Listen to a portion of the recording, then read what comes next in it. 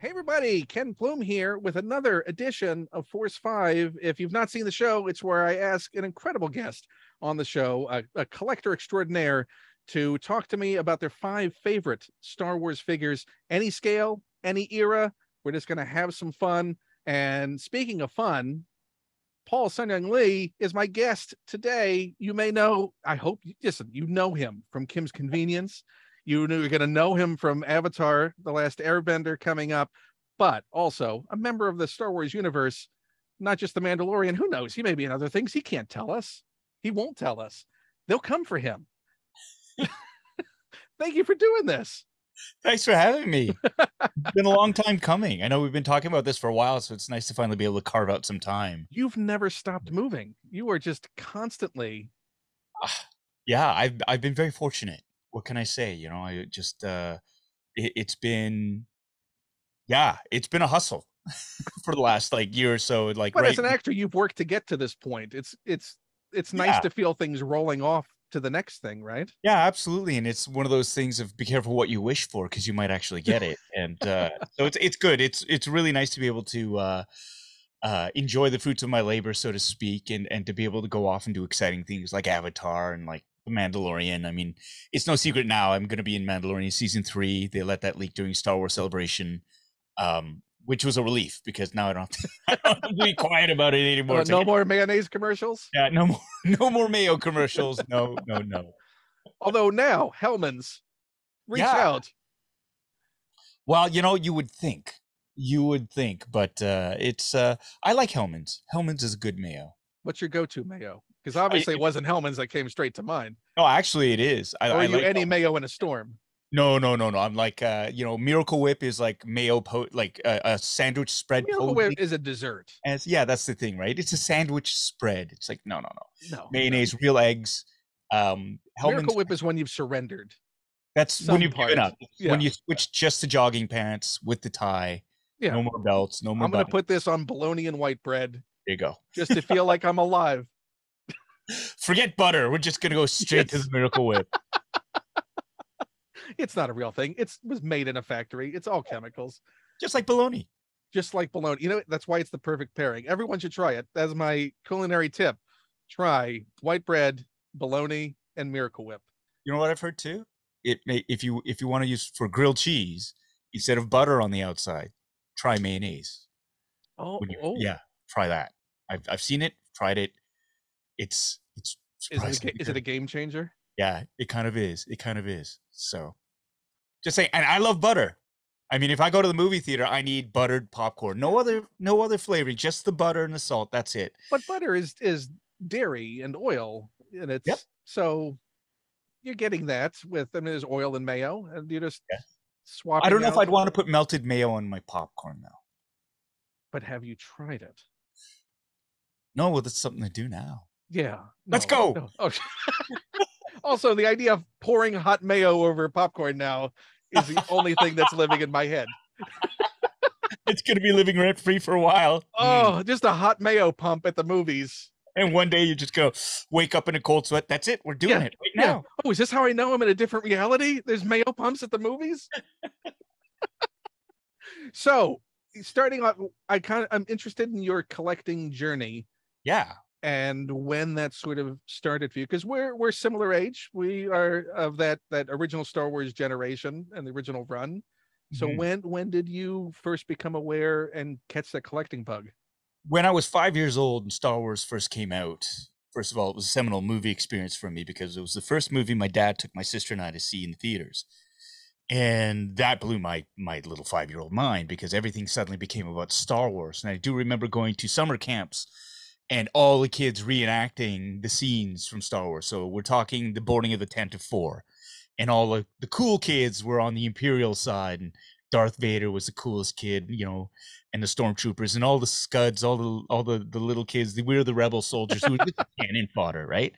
And so I died many deaths as a rebel trooper. But I remember getting my first action figure from that. And I remember it, I didn't realize that there's that big wait where they had the cards going out, the reservations. Say, hey, the toys aren't ready yet, but you'll get one if you have this reservation. Here's paper.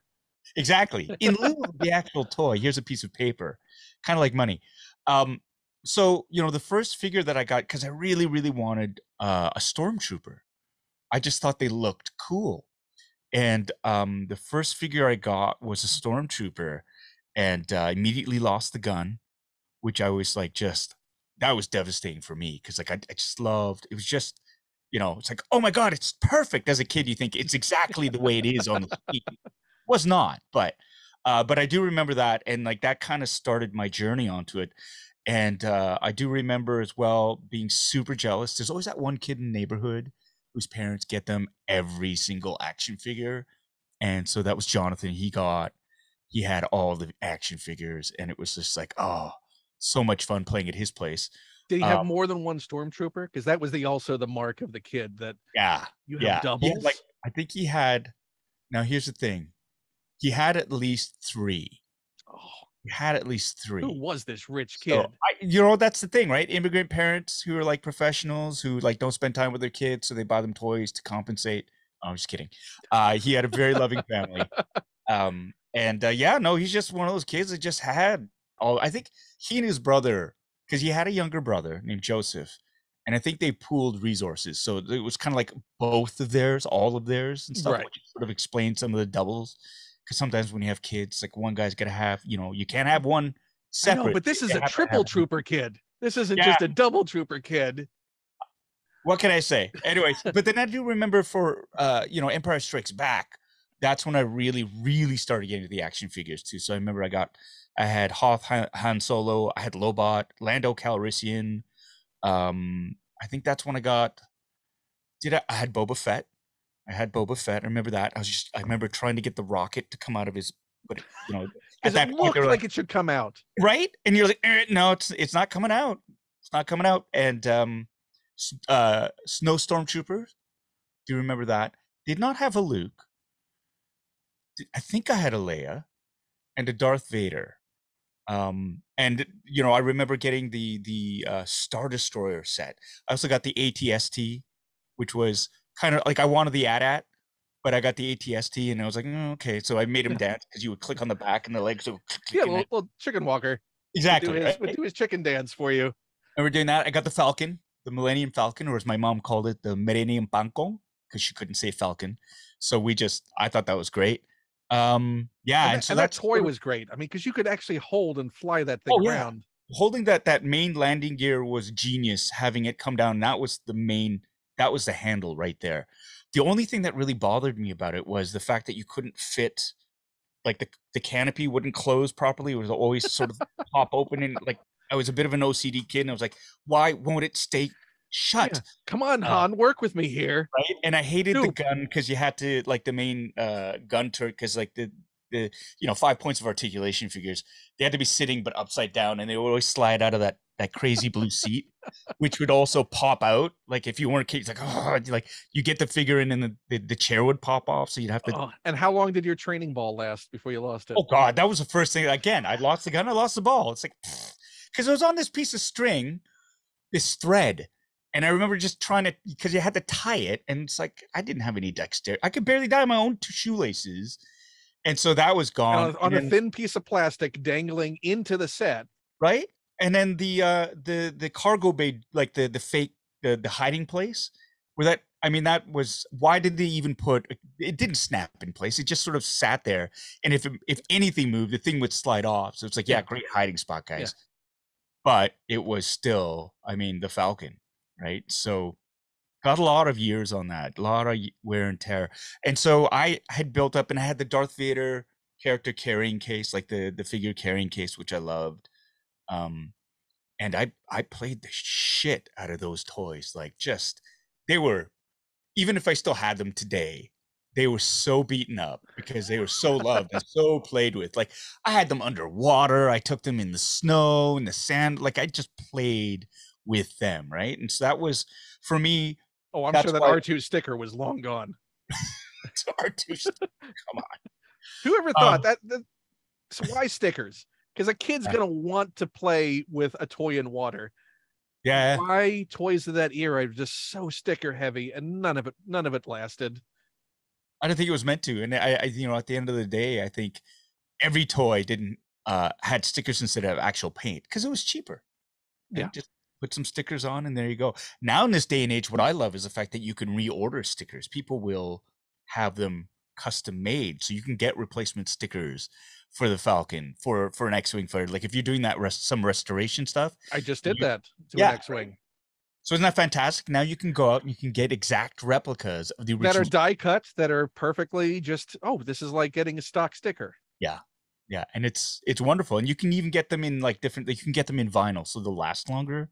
Some Or of you them. can get like different, you don't have to have Red 5. You can get Right. different pilots Right. stickers on it. And that's the golden age that we're living in right now, where you can tinker and customize. I've got a couple of custom Carson Teva figures that a couple of people have made for me, and that's fantastic. You look at that, you go, oh my God, like we're living in the future. You can create your own. How does that feel? Like, here's my custom figure of me. Yeah, that's pretty heady. It's surreal. It's fantastic. I just so flattering as well. And one of the questions I'm sick of answering or not having an answer to is like, when is Hasbro going to come out with your Black Series or your vintage collection or your figure? Like, when are we Hot haven't Toys asked gonna them. come out? Yeah. It's like, it's not up to me. If it were up to me, we'd already have them. I mean, can you imagine some kid playing in the snow with their Carson Teva? The paint scraped off, so you can't even tell it's his helmet anymore. It could be any generic X-wing helmet. Right. Then he'd shoot at ice spiders on Maldo Kreese. You know, great. Or like sitting behind a desk going, I'm not filling out any reports. Action admin Carson Teva? I would love to see action admin Carson Teva just filing reports. All he does is he throws the data pads away. I'm not trying to report. Yeah, it's just him in a wastebasket. That's right. I'll be in my X-wing. And 17 data pads that you're gonna lose. Why does he come with so many data pads? They're so small. He doesn't even hold them right. Why didn't he come with a blaster? He has a blaster hand, but he can't hold these data pads. That's the irony of it all. And that's why he hates filing reports. Which, now, as far as if you had a figure of you come out, what would be the scale and version of the figure that would mean the most emotionally to you? Probably, I mean, if you're just talking straight from the heart, it would be the 3.75 inch figure. Classic 5 points of articulation, just because that's where it started. That's where it all started. That whole journey of like seeing a toy and wanting a toy because of a movie or something. That speaks to me. I know a lot of friends who collect, and for them, the measure of like a good character or show is when they see it and they go, I want a toy of that. And to hear so many people say, where's your toy? We want to have an action figure of you. It means a lot. You know, it is so it's humbling that people can connect and they like the character that I get to play. And they want it on their shelf. They want, yeah. And just the mere fact, because for me, the baggage is, this is an this is a character that I get to play, that I never thought I would be able to be in that universe. Because growing up, Star Wars didn't have a lot of Asian characters in it, right? And that's, as a fan, as a lifelong fan, I mean, you talk about representation mattering. That's huge, to be able to see someone who looks like you play a character in a franchise that you love. That means a lot. And, you know, I get lots of messages from different people saying, hey, you know, growing up, I didn't have an Asian character to look up to, but my kid does now. And that means a ton. And you see that, the effect that it has. And so, you know, there are groups out there who go, oh, it's woke affirmative action BS, and it's a social justice warrior agenda. And it's like, it's not. It is really taking something and opening it up to fans who've never been represented. It's not I think, well, there's nothing wrong with it being a mandate either. Like, this is something that should be shared for everybody. Everybody should have that shared experience. Right. And if it means seeing a character that represents them and that really bothers some people, it like that, I don't know, that makes me wonder sometimes, because it's like, that joy should not be gate-kept or exclusive. That's exactly it. It shouldn't be exclusive. That's the thing. A Right. fan is a fan. And if you want to see yourself represented up there, you should be able to. And there are many other, like there's so much, when you look at the ratio of representation there, right? It's still imbalanced. And making corrections to make it more balanced in a galaxy far, far away, you're telling me in a universe as big as Star Wars, you cannot have that It diversity. also is entirely fictional and Yeah. anything can happen in it. Well, I mean, and how honestly insecure do you have to be to feel threatened by any sort of diversity? It's like, Right. well, that's not my story. That doesn't represent me. It's like, yeah, but you have thousands, literally thousands of other characters that do represent who you might look like. Right. So, And also, if you want to be that close-minded, go watch your little pocket of ignorance, ignoring everything else around you, so and I live think in your hole. it speaks to different, honestly, deeper, much deeper issues. And something as joyful as like plastic spacemen, flying around should just be like, it is what it is. So, if people are fans of it, let them enjoy it. Like, how does that take away from your enjoyment to see other people enjoying the same thing that you enjoy? It's like, Right. it's Or not or like, gold. or You're even not, when it comes to toys release, it's like, okay, if you don't want it, don't buy it, but allow someone else to buy it if they want it.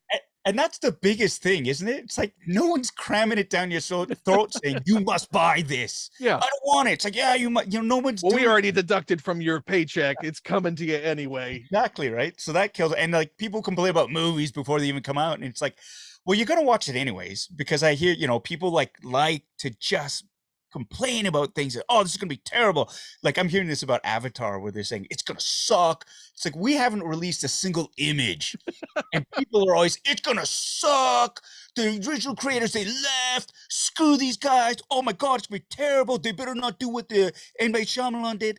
And it's like I just want to say, well, you're gonna watch it anyways. The amount of complaining you're doing, I know you're gonna watch it just to hate watch it. And here's the thing: if you really feel that strongly about something you've never seen before, then don't see it. Yeah. It's very simple. No one's forcing you. Don't. And let your pocketbook speak. If you don't watch it, then the numbers will go down and whatever. But the thing is, people will want to watch it no matter what. I think if they want to hate on it, if they want to watch it just to see what it's going to be like, whether they're fans of it, it's just one of those things where it's going to get the views. But I think But also, lately, there's so much content. yeah, So but and much we've been content. focusing so much on the negative. I mean, we've become so critical of everything sight unseen. It's just like it's in our nature to just shit all over something before we've even seen anything based on what we think we've heard or somebody's speculating who often has no idea what they're talking about. And people make such huge leaps in logic or guesswork. And then, on shows you see them, they're bitterly disappointed that their expectations, what they predicted would happen, didn't happen. So they get really mad and upset about that. But then when it does happen, they go, well, that was predictable. And it's like, well, how are you going to win? Like, well, what's going on? Seeing people try and adjust to episodic television, the way the Disney Plus shows, it's like, just wait. You can judge. You can, when it's all done, but you don't know where the character is going to go yet or what's going to happen. It's like, it's like putting a book down halfway going, they're never going to throw that ring away. Right. That's exactly it. Yeah. It's like, never going, this is going nowhere. They're just wandering around talking to elves and stuff. What is going on here? There are 2 whole books left. Just wait. Also, more Shire. Right. More Shire. Exactly. I don't know. It's funny. I think it's funny. And I think it really is a case of attention getting too. Like people, the squeaky wheel gets the grease type thing. But it's like, I think nowadays people want attention. They don't care if it's negative attention or positive attention. But I think, people like to watch car crashes sometimes, or like people fall in skating competitions to watch just in case somebody wipes out. And I think there's a danger in that, because what it really does pull away from is the positivity of the content, of the fact that these are franchises that are decades old that are having a resurgence. There are new fans. There's so much good that can come from it too. But if you choose to just complain about it right away, eventually the ones who make the product will go, well, why do we bother? So we won't. Do you remember there was a time where there was no Star Wars new content? on film or TV. What do you mean? There's like a book. decades? There's a book out. That I can read that has these characters. I'll go read that book. Right. So now we're at the golden age where like they're making content hand over fist, and all we've learned to do It is doesn't end. right. Like if You you don't know? like this one, wait 5 minutes. See if Yeah. you like the. And you know what? If you don't like the things, there are other things. There's so many other things. Go try the other things. But the level of scrutiny now too, that everything, like people literally take an electron microscope and crawl up the ass of a show, and they dissect every single little beat and have the time to criticize all that stuff. And it's just like, I think there's room for critical discourse. There must be, and I think that's great. But if you're going to take little niggly, little teeny tiny ticky tacky things and really open them up, it's just, you kind of go, wow, okay, maybe that wasn't the focus. And Star Wars is not something to nitpick, because you can pull threads right from the start if And you that's really it. want to go, well, this doesn't fit into canon. It was like, did you watch the original 3? Yeah. There are whole things that don't line up in that. Don't track what Obi-Wan says if you want to be upset about canon. Right. So I've reached, certainly I think as fans do, we've have our journey of things like, but I've reached a point of the zen. It's fine. Yeah. I'm just going to enjoy the thing for what it is. I can choose to stop watching. I can choose to move on.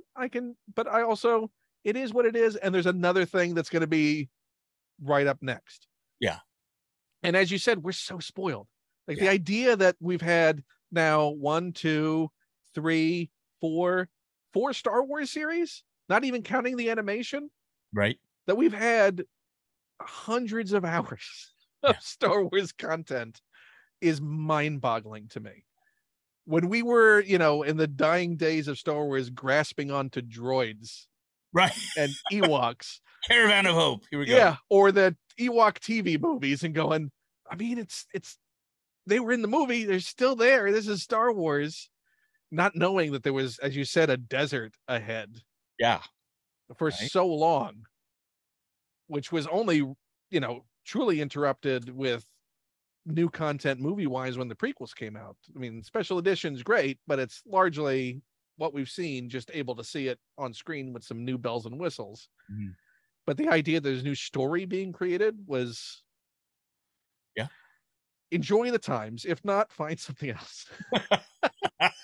So with that being said, we should start. Okay. So I did surprise you, and this seems to be a surprise. I've mentioned this now to all of my guests, that they actually have to rank these. So you've chosen your 5, but now I'm asking you to rank from 5 to 1. Yeah. Yeah, you have to, and you said it's a transitory thing. It changes. This changes based on figures that are coming out. I mean, it's that new toy rush when you get it in, you open it and go, wow. And it's still that wow factor of a lot of things. Now, they all have to be Star Wars. Yes. Okay. Yeah. I'll put these ones away. But we can talk about your honorable mentions. Yeah. I don't care. We'll talk about anything. Yeah. Well, number 5 would have to be the one that sort of got me started down the 1/6 scale rabbit hole, and that would be the Princess Leia Hoth edition. That's the first hot toy I got. I bought off a friend it was unopened. He had purchased it a few years ago with the full intention of displaying it, and he suddenly realized he did not have the space or the time to do it, and so he wanted to sell it to somebody who would enjoy it properly. And so I got it for a song. Like, I think I got it for the amount that he just paid retail for. So I got it for about $250. And if you look on eBay, they go anywhere from $400 to $600. They sold out quick. Yeah. And so I remember opening that, and ironically enough, as you see in the display behind me, I've been home for like the last couple of weeks or so. And I came home after being away for 6 months and pre-ordering things as retail therapy, and legit pre-orders that have been delayed that did come in while I was away.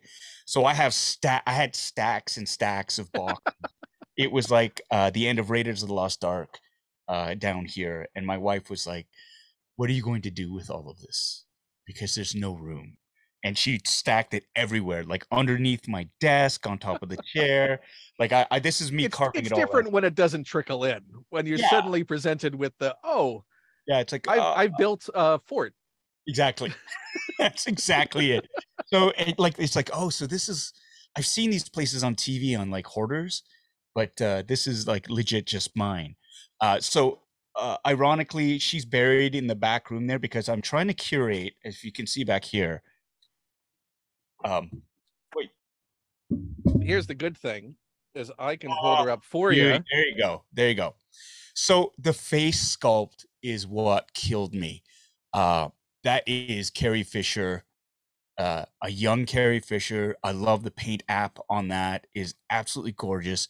Kind of creepy because for those of you who collect hot toys, you know they have a plastic bag with a face to keep it from getting scratched in transit. So it kind of looks like a miniature serial killer has just buried a body right there. Yeah, But you just been delivered. yeah, and it's like her lips are so like the sheen, the paint application. It looks like she just had lipstick applied to it. Her eyes, to me, they're alive. Oh, So she's judging you. What's great yeah, is it captures that she is really just judging you. and that's for me. That's the essence of Princess Leia. She is in charge, right? You look at her, she's got a very commanding presence to her. She's there, she's ready to kick ass. I love the pose that you've given to her with her DH-17. Or is that the 18? I think it's the 17. And yeah, like that's the Yeah, she's blaster for the ready to. rebel forces. Yeah, she's ready to kick ass. And what I love too was because I had never at that point the most detail that I'd ever seen was the Black Series 6-inch figs, and you it's a deluxe version if there's a cloth piece of like soft part, but most of the time it's plastic or rubber that's been molded. This is, you look at the scale of it, you look at the stitching on it, the detail I'd never ever seen like that, and so that was truly like Yeah, just it's like you've shrunk the costuming down. You're and getting that's a reproduction of the costuming as well. and that's so hard to do at that scale. Like she's got a like it's Velcro, but some of them have zippers where it's got a teeny tiny little zipper that goes up and down. Like I just unboxed the Luke Skywalker Hoth, the snowspeeder pilot, and I had to remove his flight jacket and the flak vest and the chest box with the little buckles. I needed to use tweezers, and his flight suit had a bloody zipper on it. I thought, Oh, holy crap! it's astonishing in scale what they can do Yeah. and still have it look accurate. To Yeah, scale that down, there are certain figs like, and I'll show you. And this because is you and I both remember the 12-inch figures from yeah Kenner in the late 70s. with the You know, but here they had some scaling issues with yeah. the clothing. And that's the thing because then you have this isn't bad, but this is Quint, Sam Quint from Jaws, and his is close, but it looks, the clothing is just a bit too big. Right, the scaling, it's just a bit puffy. Right. It's a bit And doesn't dull. sit Right. quite well. Like Yeah, it actually has bounce to it. It's like it's not resting. yeah, That's the thing remarkable, as you said, about Hot Toys is the clothes rest yeah, like they would if there was weight of actual clothing. yeah. Yeah, and that's spectacular. And so, and then added to that, it's just the different points of articulation, the different hands, the different for a lot of the Hot Toys, you'll get a different head as well that you can swap out. The accessories Let me are see if I can actually get her out. Speaking of Princess Leia's, I don't know if you have this one in your collection. What? Oh no. Well, I'll fix this real quick. You didn't see that, right? I know exactly what happened because it's happened. I've seen enough of your fun boxing to know that this has happened. Okay, so now we fixed it. Okay. Yeah. There you Which go. I understand is a hard one to find now. It is. Look at that. And as you said, the joy of disposing. But this, we've seen enough Black Series figures try and do this dress. Yeah. And have it lay in anything approximating like, oh, that hood. Well, exactly, We've right? all dealt with puffy hood Yeah. when it comes to a Black Series figure. And that's the thing. That's if they attempt the cloth to do that. So, like a lot of times it's easier for them to just mold it Or in sleeves. plastic. Yeah. And it's just like there's no pliability to it. It's like it's a chunky, sort of solid casted bit. It's a So slippery slope. I mean, as you yeah. said, when you are like Black Series, oh, this is great, this is amazing. These sculpts are, I mean, once you start getting into, so that Leia, Yeah. Carrie Fisher led you astray. Yeah. That was just and then after that I thought, wow, if this is the level of quality for Hot Toys, sign me up. And yeah, I fell down the rabbit hole super hard. Like It's so hard once you, as you said, once you are holding one yeah. and going, oh, this is like a miracle. This Yeah. is Yeah. this is like the ultimate. This is what you always wanted a figure to be. Yeah. Yeah. In your imagination. And just the posability of it too, like the different points of articulation. It's not, we've come a long way from a 3 3/4 inch, 5. The arms go straight, the legs go straight. I remember feeling so jealous that all of my friends. I never got into collecting GI Joes because I knew I just needed to stay in my lane. That was Star Wars. But the Joes were always my friends would always brag, my GI Joes are better because they can bend their knees, and we can have them, like bend their elbows and their wrists, and it was just like, my guys walk like this. And so this is what I love about the Hot Toys is, the butterfly joints, the different, like the double knee joints, the double elbow joints, the ratcheted joints where you can pose them in dynamic positions. Oh, it sounds so dirty. And like do like the 1/6 scale photography where you can actually have like make a maquette or put a digital backdrop to it or do all sorts of I mean, that's the adult version of playing in the sandbox and in the snowbanks and in the swimming pool, is creating a dynamic sort of scene with these 1/6 scale figures and taking pictures. And that's something that I mean, that's why I'm slowly building up my army of troopers. And I've got, the remnant troopers, 3 death troopers now. That was an accident. 2 You've Corsair gone full cars. triple trooper. Well, that's the thing, right? Like it was just well, I have 2, so I got 2 death troopers because, it's like Sith. You always see them in pairs. Right. And so I got 2, and then I ordered the Star Wars exclusive, Star Wars Celebration exclusive, the black chrome plated one from Sideshow. Right. Okay, so that makes 3. It's like, okay, but one's a con exclusive, so he'll stand on his own type thing. But you always have to have more than one, right? Unless it's a commander. Like the Shore Troopers, I didn't realize there were 3 variants. It was like the grunt, the commander, and the captain. It's like, oh, the squad leader and the captain. It's like, okay, so now I got all 3. But now I'm like, okay, how do I do this? Because they could be put in the same. I've got the Detolf cases from IKEA, but if you look in that corner there, I collect buckets as well, and so like I've been trying to pair the hot toy with the bucket. Oh, brilliant! Right? There's not enough room to put the other 2 in there, so it's like, oh, one of them's going to be separate, and so. But or you need to start like as a museum curating. Like I'm going to swap the displays out. And that's what I'm doing. That's what I'm starting. It's got to be a rotation. It's give everything a little bit of time in the spotlight. Why? I don't know if you started doing this yet, but obviously facing the same space issues with display, creative ways of using the dynamic stand. Yeah. But I'll get an alligator clip. Okay. And take the dynamic flight stand and feed it through the clip and put it on the edge of a shelf so it looks like they're in flight. That's so smart. Oh, so you're adding. I'll send you pictures later of. So it's levels, right? They're different levels. Like back there, I've got the artillery trooper, the like commander, stormtrooper commander.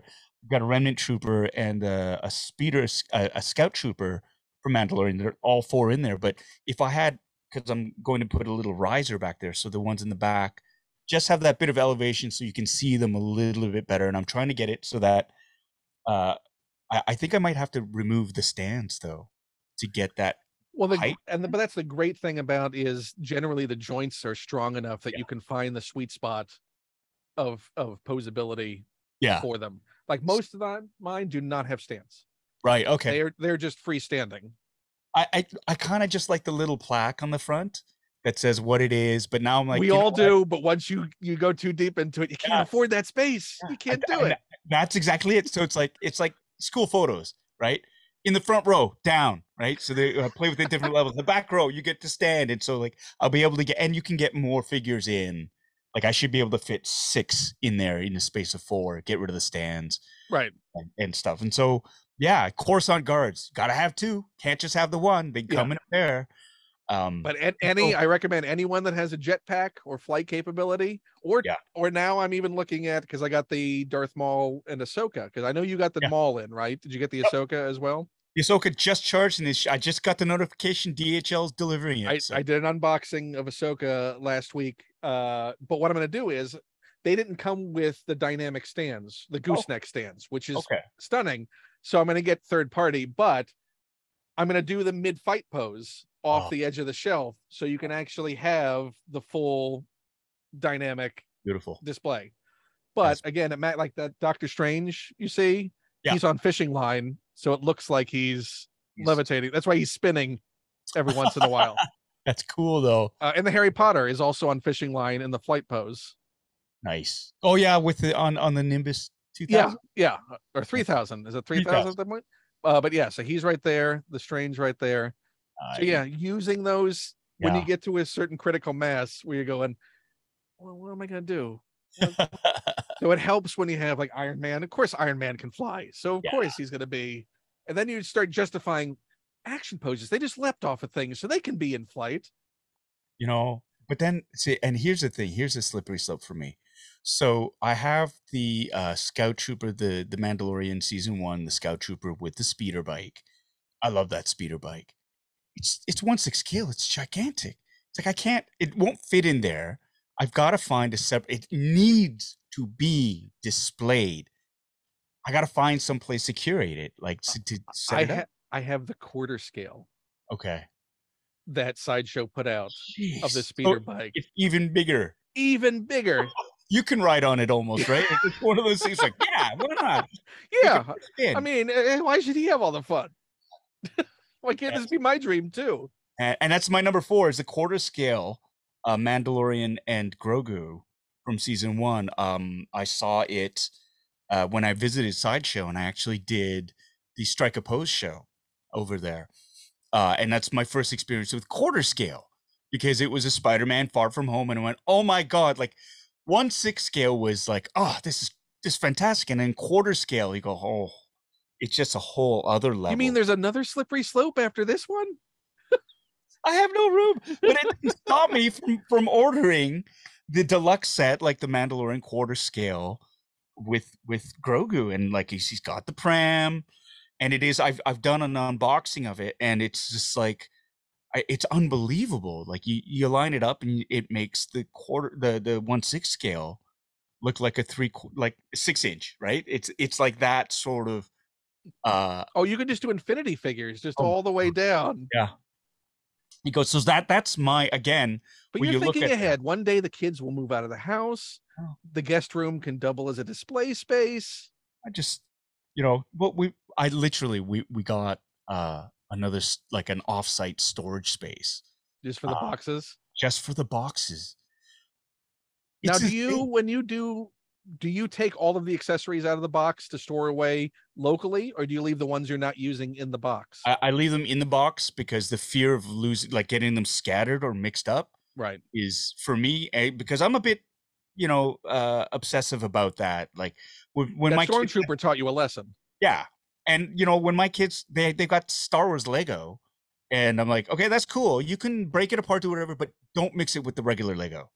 That's all I ask. Do not mix this shit with that shit, because this is special shit, and that's like common shit. But like this whole Dad, they made a movie about you. Yeah. Well, I mean, I'm not gluing it, although I totally understand that. It's like, you're never taking this apart.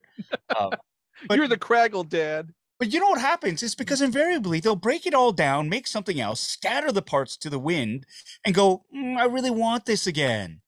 And it's like, okay, well, where are all the pieces? In this bucket. Yeah, so good luck. right? So that's why I always say just keep it separate. Keep these kits, all the Star Wars stuff together, and then it's easier to sort through. And there's something about that, the ASMR of the sound of the bucket, the Lego pieces going as you're rummaging through trying to find little pieces. That is my childhood in a nutshell, is hearing that the Lego pieces just Right. fall as you're rummaging through. Like I love that sound, but I hate having to sit there sometimes and just hunt for that one Well, we two did what you square. said, Dad. We took all the Star Wars apart and put them all in the same bucket. So yeah, it's like saying watch the stove. Yeah, I watched it. I watched it set on fire. I watched it just burn. It's like, yeah, but yeah, okay, there's more to it than just Monkey paw, Dad. Monkey paw. right.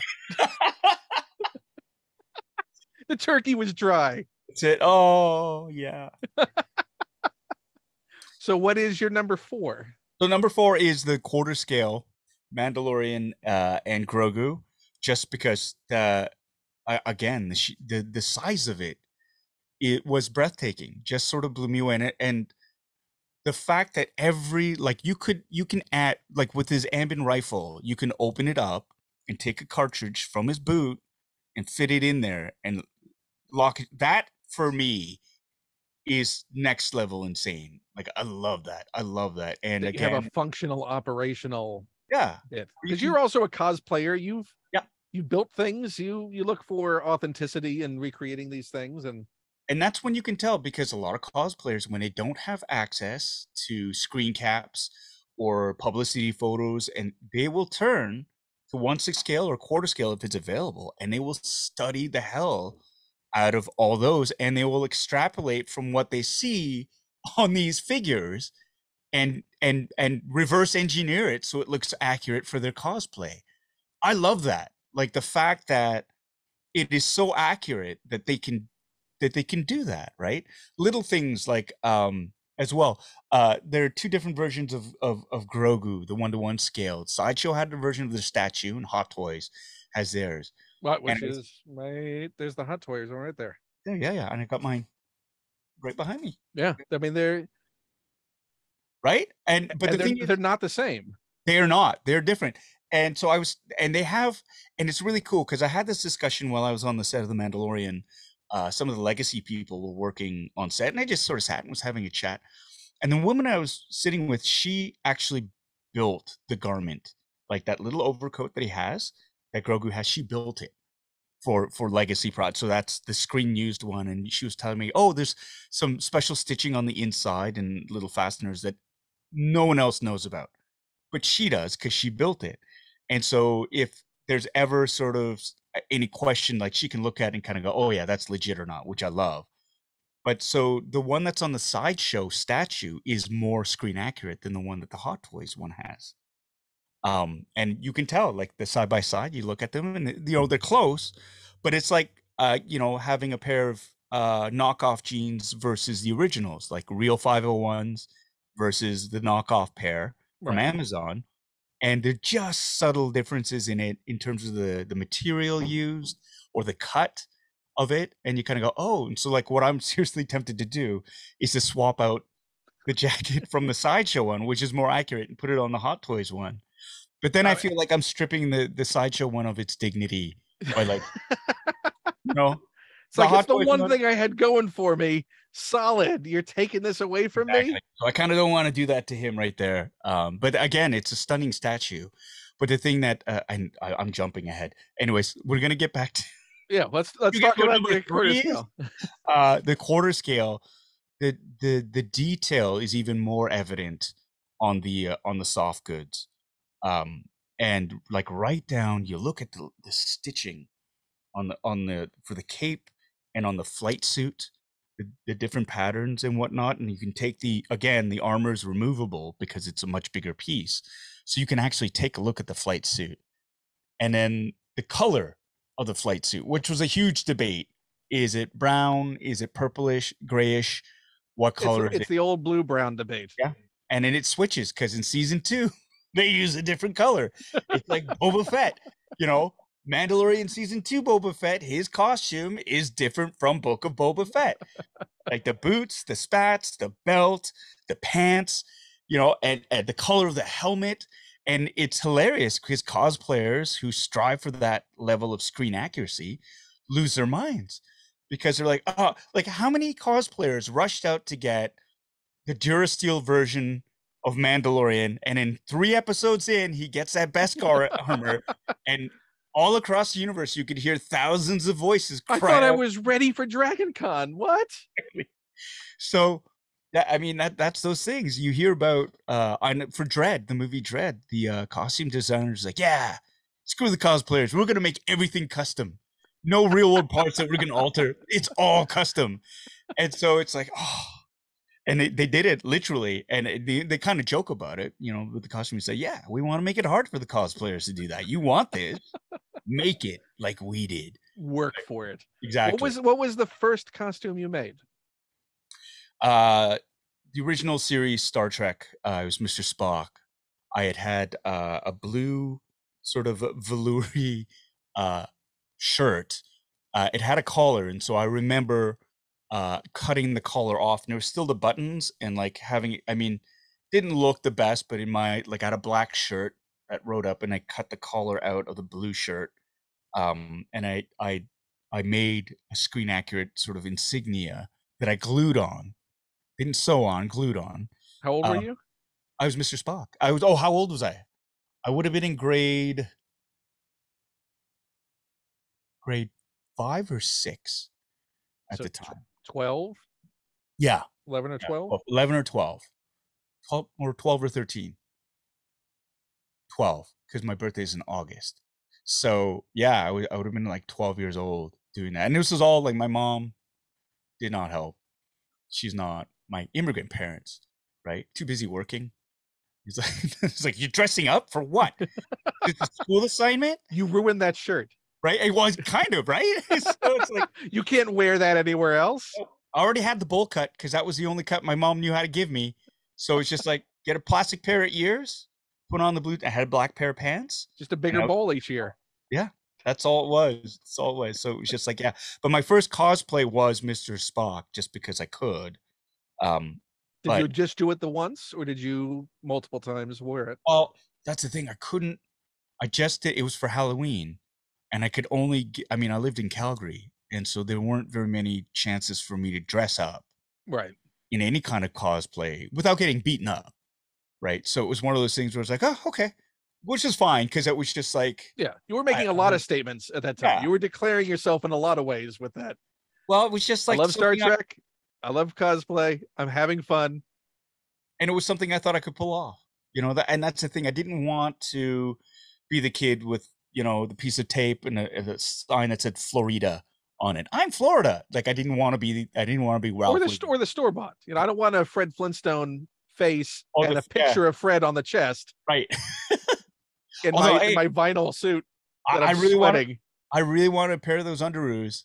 When those underoos came out, I swear I did want a pair of those underoos. Not that anyone would ever see them, but it's just like, as a kid, you're like, that looks like that's a legit Star Wars sort of license. Now we're getting accurate. Right? Yeah. Exactly. Although, I had like an X-Wing cockpit that I had made out of a cardboard, like an orange like a cardboard box that held oranges, like one of those big cardboard boxes, and you took the lid off, and I could fit in there at the time. And I took a marker and I drew out in my mind what was an accurate sort of depiction of what I remember the cockpit inside of an X-Wing was. And that, in my world, that was like, yeah, I'm there. And I had Snowspeeder. I must have had like an X-Wing pilot, because I remember, yeah, like playing, like, and he was my co-pilot. He was just like, I was playing in that box with the multi-purposing things as a kid. I mean, I remember for Ghostbusters creating a proton pack out of a concentration game with string that I peeled apart the game, right? Put the string through on either side for the straps.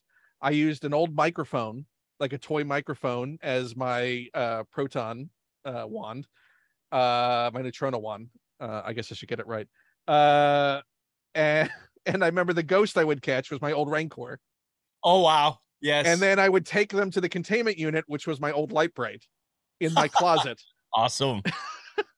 Yeah. So Yeah, yeah, right? yeah, things like that is like I can't afford. Oh, they came out with a proton pack. That's $20. My parents are not going for that. Right. Mine, I you can multitask and play a game on. Yeah. Well, I mean, I would build blasters out of Lego. They wouldn't last long, but like the pistols were good, right? Oh, I mean, building these play sets out of Lego. Yeah. I Yeah. built, I built, I built Christmas display scenes for my Marvel Secret Wars figures. I mean, I have over there. I'll send you a picture. I have because if you remember the Marvel Secret Wars figures, Mhm. where like the Doctor Doom was a character I knew from Fantastic Four, Right. but they just had it in the battle armor Oh in wow. the figure release. It's like I don't want that. I want Doctor Doom and the cape and the skirt. Got to be my classic Doctor Doom. So I made them out of felt. Oh cool. I made him a full new costume. I made him a felt holster Oh, cool. Wow. and two pieces of colored tape Yeah. for the to hold the cape on.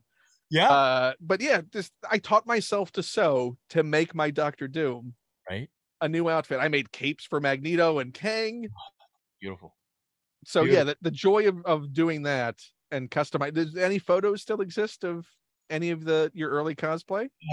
There must be. I remember seeing one because I remember being so proud in the gym because we had the costume parade. The kids that had dressed up could do it, and I was very stoic, and I was being Mr. Spock and giving everybody, just sort of like not smiling, just staying in character.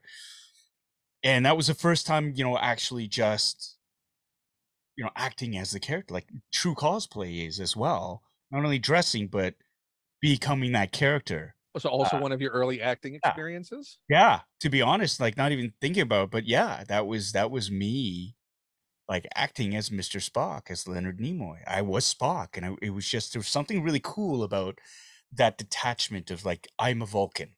I do not feel human emotion, and going through and just sort of like in kids pointing, oh, that's Spock from Star Trek, and just like yes, you recognize me, excellent. That's exactly what I want. So yeah, and that's it opens up your mind to all these different things because it's like I really like that. What other cosplays or what other characters do I want to play? And I think that's the joy of being a fan and discovering all these different elements of storytelling and play, which is I think why I still enjoy it now because there's a quality of play in all of this. It's manifested itself in different ways, but playing is playing, and the joy I still get from opening up a collectible or a toy is the same as when I was, 5 or 6 years old. I still derive an immense amount of pleasure from it, and I don't feel immature about it at all. It's I'm not hurting anybody. It makes me happy, brings me joy, and keeps my mind sort of creatively engaged.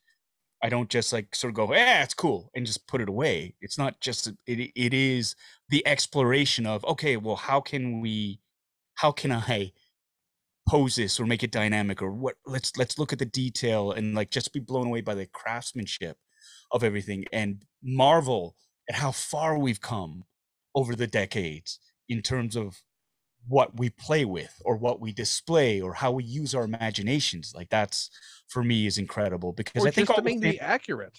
yeah, The but I evolution of accuracy in products is something that I mean, I was always the kid who was like, that's not on model. That's not what I saw in the thing. That costume is not right. That doesn't yeah, look. but I think you know what? It's people of our generation too that are now making these things or designing these things that have a mind towards that.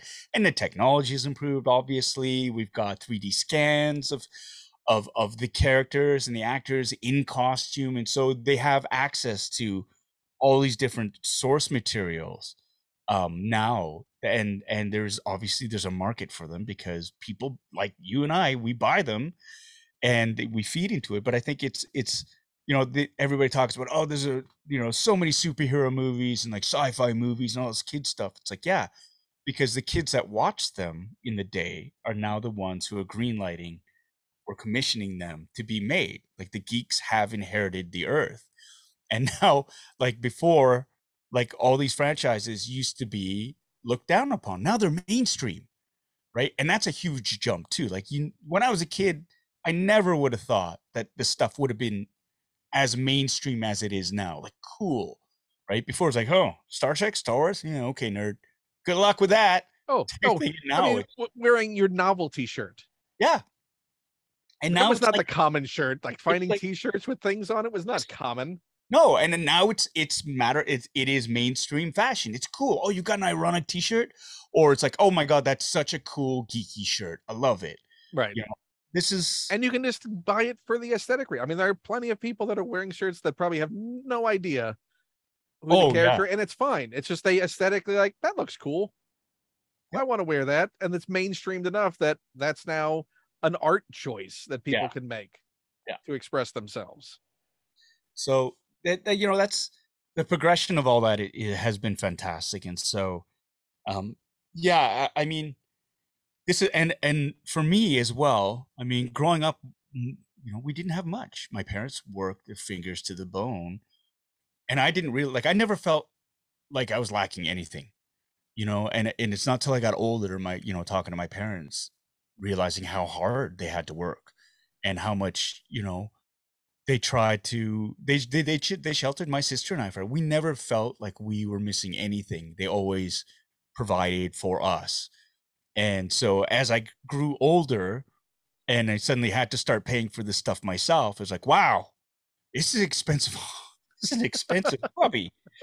Oh, okay. And so like there's that dark period I call where it was just like limited funds, you have to allocate them to things that you really want or need, and then want, right? Like you have to take care of business first. And so with what I had left over, it was just like, well, I could get a collectible if I wanted to, or I could get these things, or I could go out on a date with a girl. And so my focus kind of shifted from that, because I used to collect comic books and action figures, all that stuff. And then I think it was like, I call it Operation Clean Slate, because what happened was I grew up in Calgary. I went to Toronto to go to university. I said to my parents, all the shit in my room, I'm keeping. Don't throw it out. Don't give it away. Right? I'm coming back for it. Yeah. Like, I'm making this very explicit. Yes, absolutely. I was gone. A week later, they gave all of my stuff away. All the Star Wars toy, everything was, and I didn't find out about it till like months later, like almost a year later. And because it was just like, I trusted them. Now, the only thing I can say is at least they gave it to somebody who was going to play with it and use it, right? So it's like Toy Story. Right. You don't want to, the toys are being loved and used and this and that. And I was kind of like, oh. And it was when I realized it was all gone and it had nothing left. It was just like I had a box of comic books. I think I was able to that survived the purge. Is that just you had them with you, or no? I don't know. Or they missed it. I think they just missed it, to be honest. And so that's all I have left, and it's upstairs, hidden away in that same. So same no one does it again. No. Yeah, exactly. So it was just on set for a month. What do you? There is. So there's that. And so it was that whole period where it's like I couldn't afford to buy collectibles, or I chose to allocate my money away from that and towards other things that I was discovering that I was like really enjoying too, right? And then after university, it was just sort of like, getting a job and stuff. And I didn't get back into collecting until I think it would have been about 2004, 2003, 2004. So there's a period of 5 years where I wasn't collecting much. And then I started getting little things here or there, right? And I remember just impulse buys, like, oh, yeah. Well, McFarlane Toys. I think the first thing I got was a McFarlane Toys. I was at Silver Snail in Toronto, which is a big comic book shop and collectibles store. And there was they had their Movie Maniacs series. And it was like it was a diorama. It was like Jaws on the Orca. I have that up on that shelf over there. Yeah. Well, beautiful piece. Yeah, it's my favorite movie of all time. And I was like, oh, I need this. I need this. With little So Quint with his yeah, little you can machete. pull them apart and stick half of them Yeah, in. that was the really awkward part. It's like, Right. that's playability. There you go. So I got that. And then, and there's like, oh, there's a RoboCop movie Maniacs. Yeah. And then there was the Alien Queen in the huge diorama with the colonist that's strung up. Then you can push a little lever and have little chest bursts come out of her chest. So disturbing, but it's like a beautifully sculpted piece. And then so little things here or there I started to get. And then, and then we had a family. And it was just like, okay, like money's even tighter now, right? And I remember the one piece to sort of bridge that gap, and I sort of had to beg my wife. I was like, I really want this, and I know it's so superfluous right now given our financial situation, but like I really want a lightsaber. I've never had a lightsaber. And the show I was working on, our stage manager, she collected lightsabers, and so she had like 6 of them, and for me it was like 6. I had no idea they had even more than 6, right? And so she was collecting them. And my wife got me, I still have it. It's the Obi-Wan Kenobi Force FX lightsaber with the thick, chunky emitter. It's not screen accurate whatsoever, but in my mind, it was perfect. It lit up, it made sound. Yeah, I mean, the fact that it lit up, yeah, was and astonishing. accurately too. It had the NeoPixels where it went up and down. And I remember taking it out on Halloween night and dressing up for the first time in a long time with my Jedi robes. Oh, and I first time you take one of those things up at night, revelatory. Oh, and I was like, no, I'm just walking with the kids to light the way because it's dark, and just using it as a cool flash. No, I was full on. I have a photo of my nephews who must have been 3 and 6 at the time, dressed as the 10th and 11th Doctor from Doctor Who. Nice. Outside fighting with Luke and Vader's lightsabers. With their faces lit up. Perfect. As the Doctor. That would fit too, right? That would be so canon. That would so fit in. See Time Lords with lightsabers. I think would be brilliant. I put this on social media. Let me see if I have the picture of them in here in my wallet. No, I don't have that one, but I do have them dressed as Indiana Jones in Short Round. In Short Round. Beautiful. Oh my God, that's brilliant. That's great. That is great. Yeah. So, and then, you have kids, and then everything is on pause for a bit while they're toddlers. But then the thing is, when you have kids and they get to a certain age, it's like, oh, they need toys. Wonder what kind of toys we should get them. Oh, look, Star Wars stuff. Oh, it's for them. Yeah, it's totally for them. That's when the indoctrination begins. Yeah, you're like, I'm going to guide you. Here we go. That's it. And my eldest is a Star Wars nerd, which I love. Clone Wars is his jam. He knows more about Clone Wars and Rebels than I will ever know, and I love that. So he's my resource guy. Like, he's the guy that I can sort of go, okay, so what is this? It's like, yeah. Oh, okay. So explain to me the timeline again. So I don't have to Google it. I just have to bug my eldest. So what does he collect? Does he collect as well? He collects a lot of dust. No, he's discovered girls as well, and so he was into Funko Pops for a while. But it's like, the problem is, because I have so much stuff, he kind of looks at it as, well, that's going to be mine eventually, so I don't need to spend any of my money. He's curating your collection. Yeah, and he's right, because I said to him, I said to my wife too, like, when I die, don't give this shit away. Like, I will give you the number. Like, we will have this, and you will get your, like, we'll have an estate sale or whatever, but this stuff will be worth something, at least. So don't, like, I'm not going to leave you high and dry. Like, this stuff will appreciate in value. You're not going to make like tens of thousands, but you'll get at least what I put in, at the very least, right? What I paid for it in retail. So that adds up. That'll add up. But you do have 2 kids, so are they going to fight over who gets what? I would like to think that they'd be so torn up over losing their dad that they would be happy to get whatever they want. Oh, it's gonna be a total bucket fight. It's gonna be. It'll be 50-50. As you said, I could have that. That's the good Boba Fett one. That's why there's 2 of them. Is that how you're justifying it now? No, well, yeah. When I accidentally pre-order stuff, like, oh, Shoot. I actually pre-ordered 3 Bo-Katans. I don't know how that happened. It was just like I pre-ordered. It's like, yeah, I'll get it. And then it's like, oh, I better pre-order that before they set run. And then I'll order it again with other stuff. And then through another company, it's like, oh yeah, I wanted that Bo-Katan. So it's like, and then suddenly it's like, oh snap. But the good thing about, as you've said before on Hot Toys, is you at the very least can get what you put in out of them. If you're like, I got an extra one in, does anyone want? Because usually by the time anyone gets a Hot Toys in, they're long sold out. Yeah. Because the production process takes so long. Yeah. And delivery has taken so long. And that's the thing. The prices almost they start to appreciate almost immediately when they come out. And so like, and especially after they've sold out too, then it's like the aftermarket sales. And you're not going to make a gold mine off of it, but you'll make your money back. Yeah, you won't be at a loss. Yeah, and that's my goal with a lot of it too. And the cool thing too about having a YouTube channel is it makes for an awesome giveaway prize as well. So it's like you look at it as, okay, I'm investing it in that channel, in the channel. Now it'll create interest. People want to enter whatever contest, and it just gets everybody excited for the channel. Because if you give away a hot toy, it's like, oh my god. So you're saying Bo-Katan is going to be one of the giveaways? I'm saying Bo-Katan will probably be one of the giveaway prizes. Oh, you heard it first. Confirmed.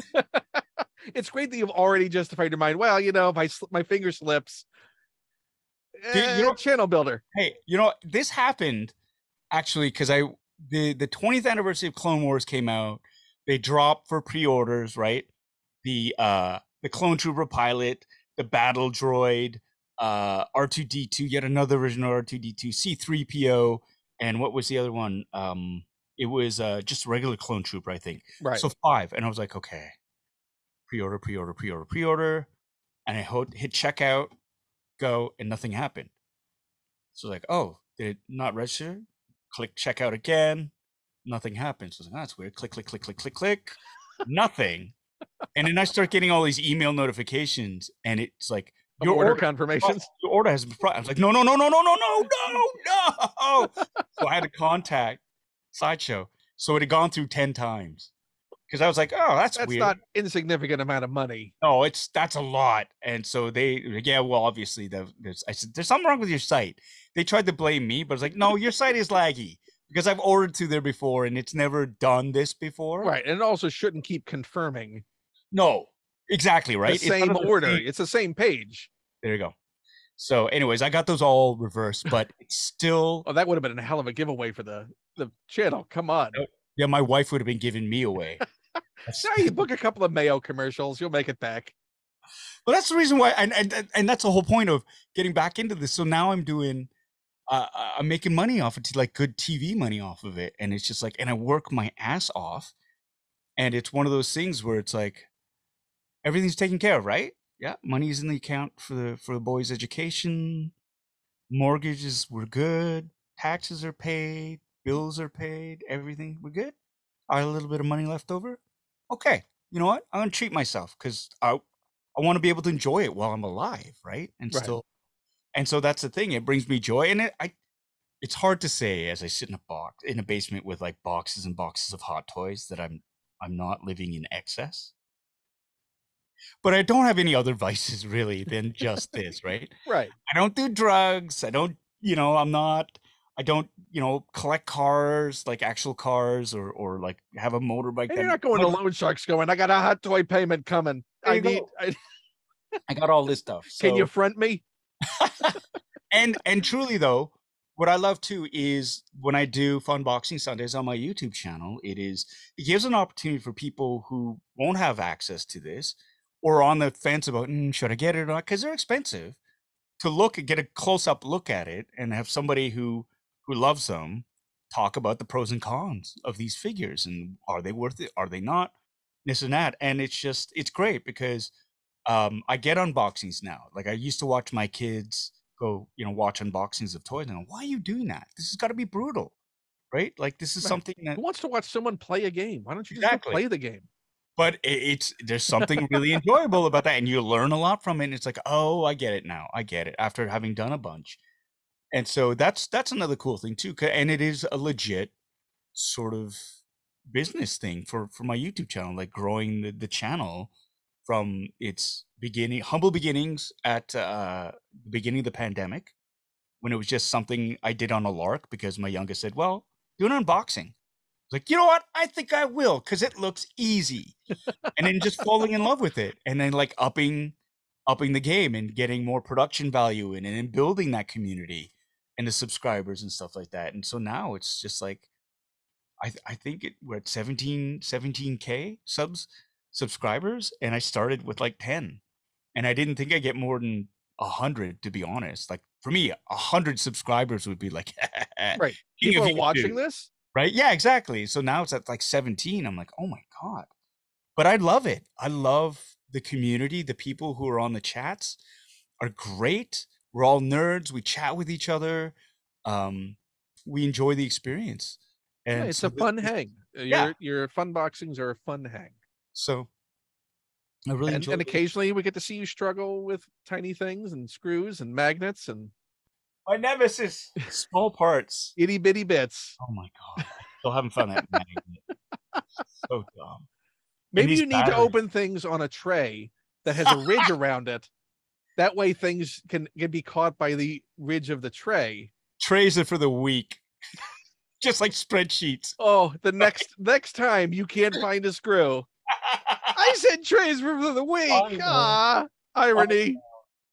And that's why I say things like that, because I know it's going to bite me in the ass. But that, I think everybody, the joy is having that happen and having everybody laugh about it. I think is fun too. It's just like when that magnet went, the chat lit up and people were just losing their minds. He's going to do it. He's going to. Oh, so many people made money off of that. Yeah. Oh, yeah. A heavy betting pool going. It's like, wow, my misery is bringing everyone so much joy. Okay, I'll wear that hat. I'll wear that. But I have seen you will persist. Just you fighting that controller when we didn't even know this, and watching you play. So you were playing Jedi Fallen Order out of town, playing on a system that you picked up out of town. Yeah. And you know, I saw you went live. I was like, oh, I'll go check out and see what Paul's doing, watch a little bit. And you were fighting a controller and you just kept dying. Yeah. And it was this controller's fault. And in my mind, I thought, well, it's a secondhand system. It's probably the only controller he has. And this is just making do because he wants to play the game and he's streaming, knowing that you had the ability to try a different controller, not after one, not after two, but almost 3 hours of that wonky controller is a testament to something, and I don't know what. But whatever it is a true testament to it. I call it the too stupid and too stubborn to quit is what I call it. That's served me in my acting career. I mean, a lot of people are like, wow, I was just too stupid and too stubborn to quit, which is why I hung it out, I toughed it out, and I eventually was able to get through it. Now, this case with the controller, I was about to throw it through the TV. So I thought, and I didn't want to believe. Like I thought, oh, maybe it is just me. But after 3 hours, I was like, confirm. Because once I swapped over, it was instantaneous. Like, oh, you flew right through that section. Yeah. And it was like, okay, yeah, that's on me then. That's on. I didn't want to believe that controller was so bad, though, right? You know, because it always feels like, oh, you're just making excuses. You're doing this, you're doing that, and it was just like, okay. But you had played the game before, so you know how it should feel. Yeah, and that's why. But then I also had been drinking, though. There was probably a small element of that in that stubbornness. Like, maybe I'm just a little bit drunk, and you lose track of time. Like you do lose track of time. So, and yeah. So I hope you kept that controller. I hope that has a place of honor, that wonky controller somewhere. Yeah. No, it's there. That needs to be a channel icon or a giveaway. Someone should be able to win your crap controller. Yeah. But whoever wins it has to play a game with it. And they'll fly through and go, there's nothing wrong with this controller. Do that. Offer them like a picture, signed pictures, them to go with it. But like it's certified. This is a certified shitty controller. COA, baby. Sign that certificate of authenticity. Yeah, but they have to stream. Yeah. They have to stream an hour with that controller. Oh, and before they get it, I'm gonna be in there in the guts, like wrecking it even more, just on the off chance it was me. It's Pour like, no, so no. much honey on that thing. There were, it was funny though, because there was dust. There were like dusty bits coming from the stick, and I noticed it like the day before. It's like, oh, what? I thought it was like weird dust, but it was like it was actual.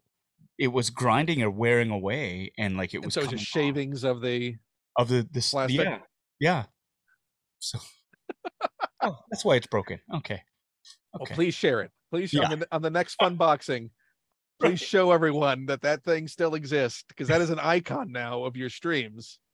That That and the controller. profanity. Oh my god. Oh, well, the profanity was a sublime bonus. Oh, Speaking of which, we're at number 3. This is the halfway point on your list, oh yeah, yeah. Number 3 is, and we started talking about him.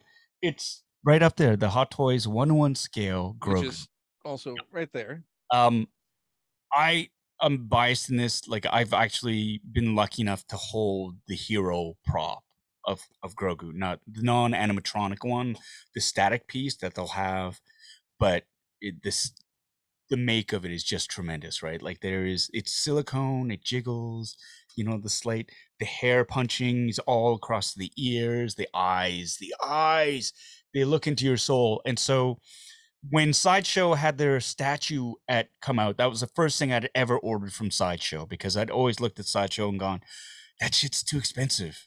Like, this is that's high end premium stuff. And they got that out fast. I mean, there Yeah. was a Grogu desert of material Yeah, available. right? Like, that was like one of the first quality accurate pieces to come out. And so like that was like, I saw that being offered and I was like, insta pre-order. And it was just like, and then it came out. And I remember looking at it going, oh my God, but feeling a bit disappointed, to be honest, when I got the Sideshow one, just because, I mean, it was a statue, so it was solid, right? It looks great. The paint scheme, the hair was great, but it didn't extend to the ears. Obviously, we've already talked about the cloak that he wears, and I knew that was screen accurate. It was great, but I wanted that malleability. I wanted the softness of the ears. You And wanted the then, light to play yeah, on that silicone. exactly. And then I saw that Hot Toys had their version. I was like, oh damn. And you could swap out the ears and you can open the mouth and little teeth. And I was like, so, but of course those suckers sold out so quick. And I got mine through a third party seller from a shop in Toronto called Mothership.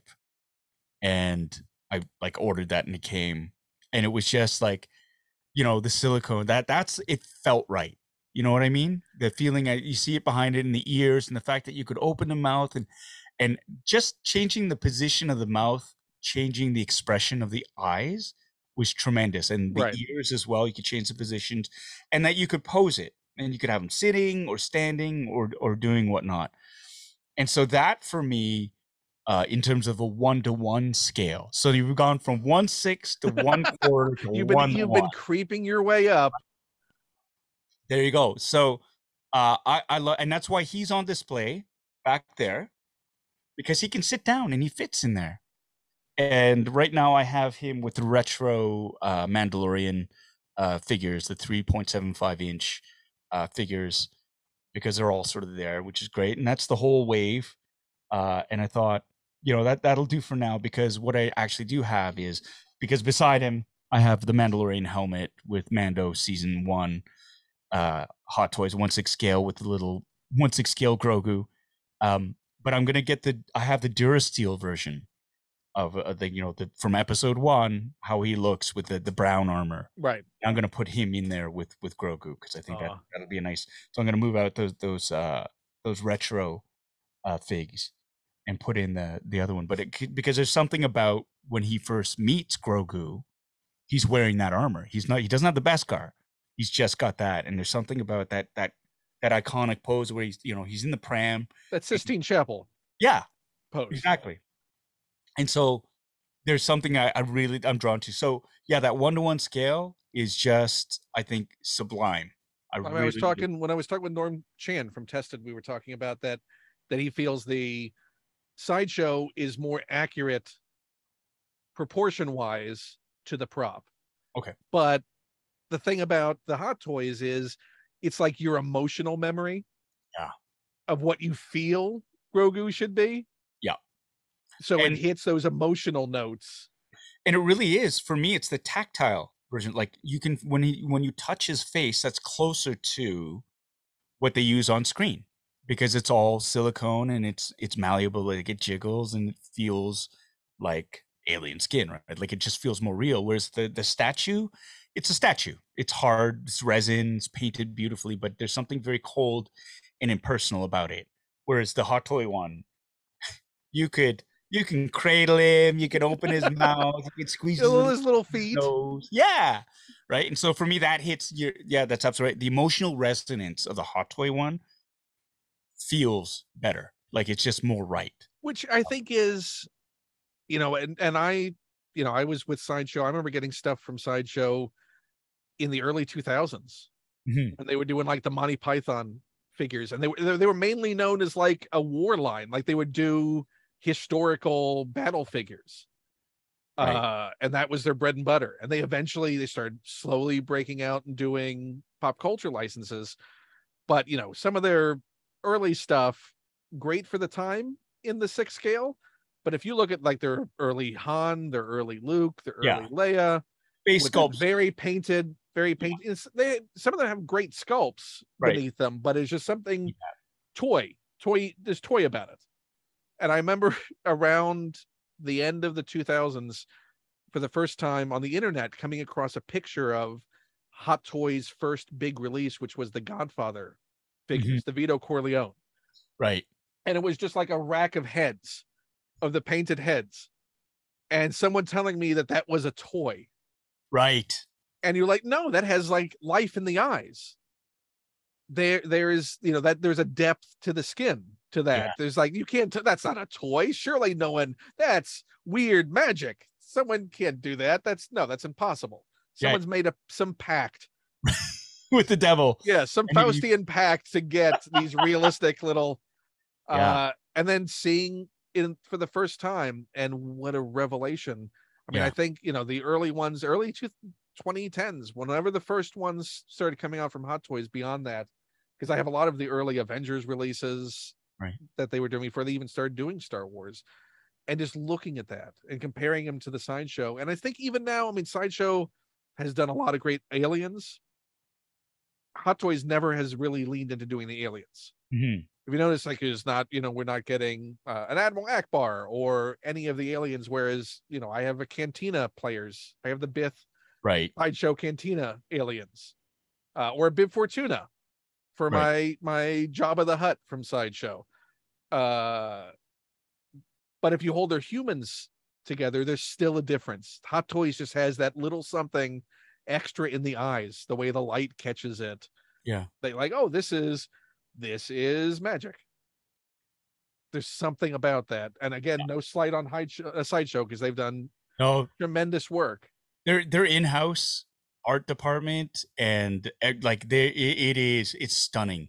If you ever get a chance to get out to Thousand Oaks, it is and a chance to get a tour of you will spend hours out there, and it's a great community that they've built out there of artists, and it's very open and very collaborative, which is great. And And they're one of the few companies from that era that have survived. Yeah. Like, they found a way, like when Master Replicas fell by the wayside, and Palace, all these great companies that were doing amazing work that weren't able to weather Yeah. the fickle market and just the global economy.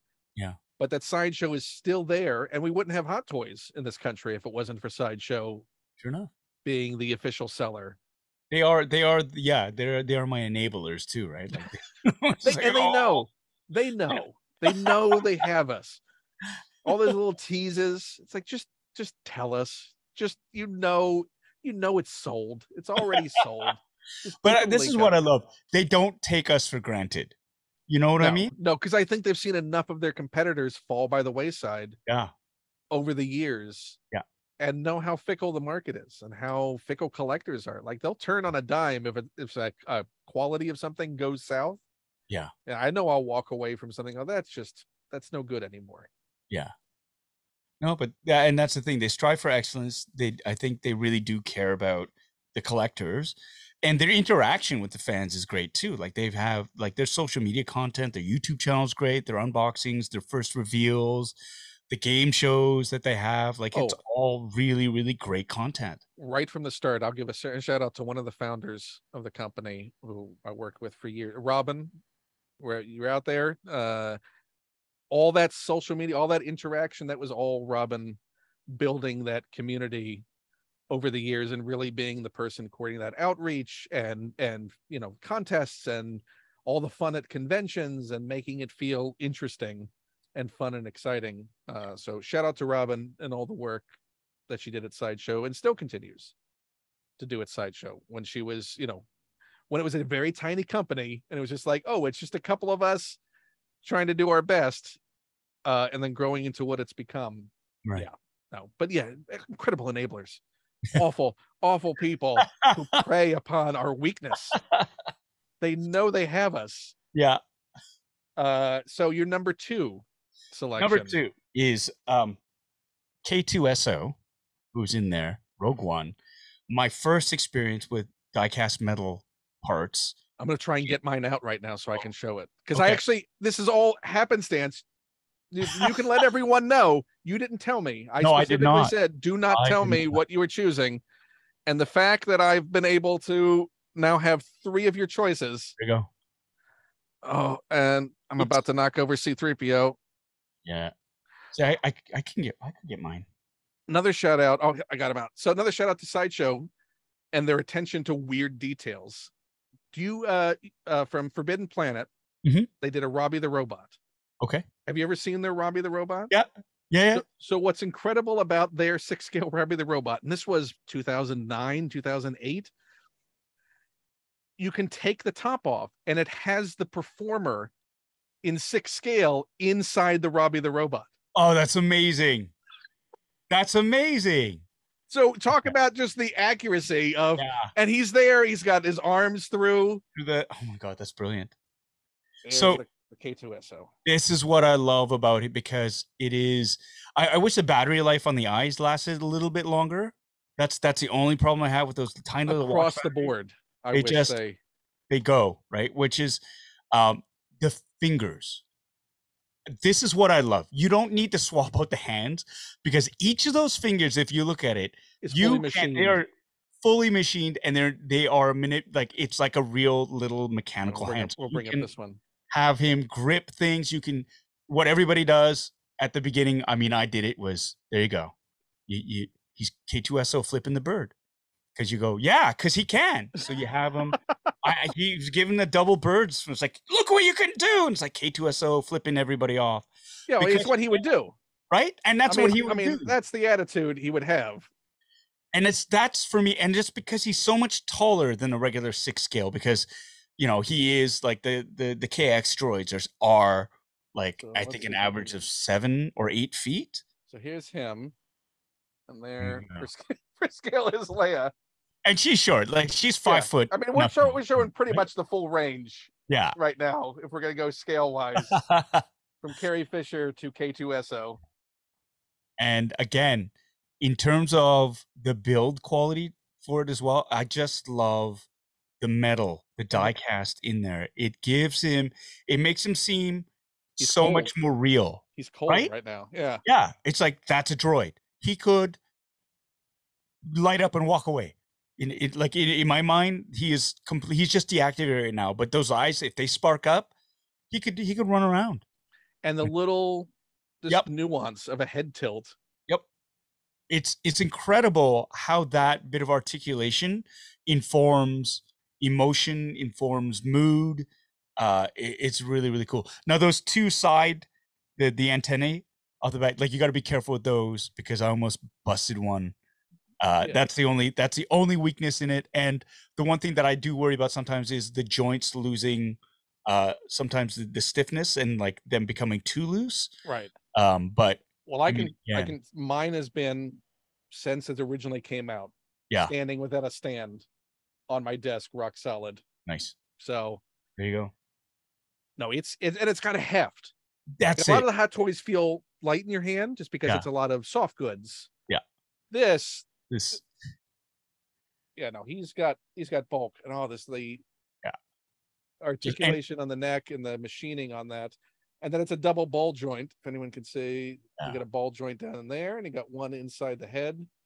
so he's got that where he can crane his neck forward and then still look down, right? So it's as he looks down on the people he's slaughtering.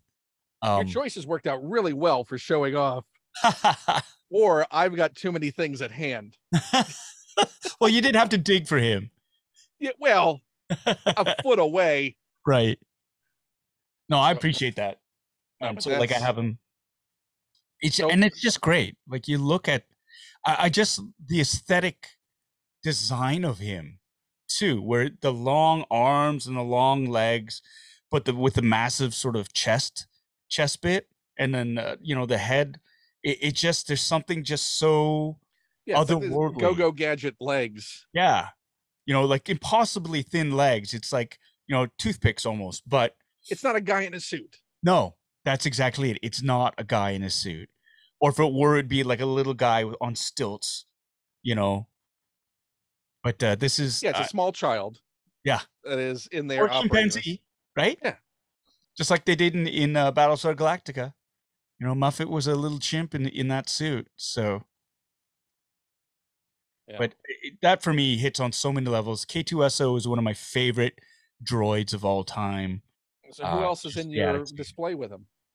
I have, two R2 units. One from Sideshow, one from Hot Toys. So I've got the deluxe version of both. It's your droid cubicle. That is. And R5 D4 was in there. Again. But he had a blowout? Yeah, no. Well, the thing is, I got the Jawa with the Gonk droid, the E6 power droid, and I wanted to put all the droids together in one. And I've got IG-11, but then it's like, well, he's a bounty hunter. Maybe I should put him in with the bounty hunters. And it was that whole thing. And then I just ended up, because it looked cleaner, putting the Jawa with the power droid, the R5 unit, and the Tusken Raider together. So that's kind of like a mini Tatooine sort of display down there. So I now with your rotation theory, you can have them visit their friends in other boxes. Yeah, absolutely. Periodically. Absolutely. Maybe that's it. Maybe the new thing on the channel each week is spot the difference behind you in the display. Yeah, I need to back up a bit just so you can see it better. But now, is what's in frame all that's there? How many, or does it extend beyond? That's pretty much it right now. I want more room just because I've actually had to pull buckets out because I'm trying to stagger them, so it's like hot toy bucket, or whatever. Like, and I try to display it balanced. Yeah, so it's got a bit of that checkered look to it. And so you don't want to go for this curational chaos of. I can't. The thing is, the multiverse of madness behind. It's the rotation and it's of the boxes. It's also like all the boxes that I have to keep track of and rotate through as well. And I think what I need to do is expand, because on this wall here I have a big mirror. So we're going to pull that off the wall. We're going to put either helmet stands up, and so I can display more helmets on the wall. Maybe a small little bookshelf where I can start putting more hot toys in museum poses instead of dynamic poses. Is another thing. I mean, when are you going to get the mannequins to display your cosplay outfits? When's that step? Never. I can't. There's not enough room. Look, I have coming but you've thought about it. I have, but it's not going to happen. My wife would murder me. I have coming in too, like a number of 1/6 scale vehicles. So like I got the Ecto one, the Afterlife, the Blitzway one that's going to be released. That's coming in. That thing's going to be like gigantic. I have the Back to the Future time machine from Back to the Future 2 on pre-order coming in. If no one has seen a 6 scale figure, I have the Batmobile from the 89 Batman that they did. And that was already a long vehicle. It was. To realize that and to have a 6 scale Batman sitting in it, it's to walk by it. It's surreal. Yeah. Like, oh, that's just a Batmobile there. Yeah. And it's got, the little rockets will pop up. But once where are you putting these things? Are they just going to be set into like coffee tables? Are you going to start doing that? I don't know. I don't know, but I do know one thing. I'm getting rid of my Black Series. I have to make room. So the Black Series, a lot of them are going just because I have a better 1/6 scale versions of them already. The ones that I like, that I gravitate towards. I was in this mode of completionism. I need to get all the Black Series, but now I'm like, that's a fool's errand. So They have far too many. yeah, and I'm getting rid of them, right? So it's just one of those things where it's just like, yeah, I have to Are there any you're almost keeping gotta that you go. won't get rid of? Yeah, the Dave Filoni one, I'm keeping. He autographed that one, so I'll keep that one. And then the Bad Batch. There you go. There you Only go. because I'm holding this up for everyone to see how easy it would be for Hasbro just to pop that off They might and, need a thicker body. and give us no nonsense. Give us a Carson Teva. Helmets, easy to fix that, get that properly, but come on.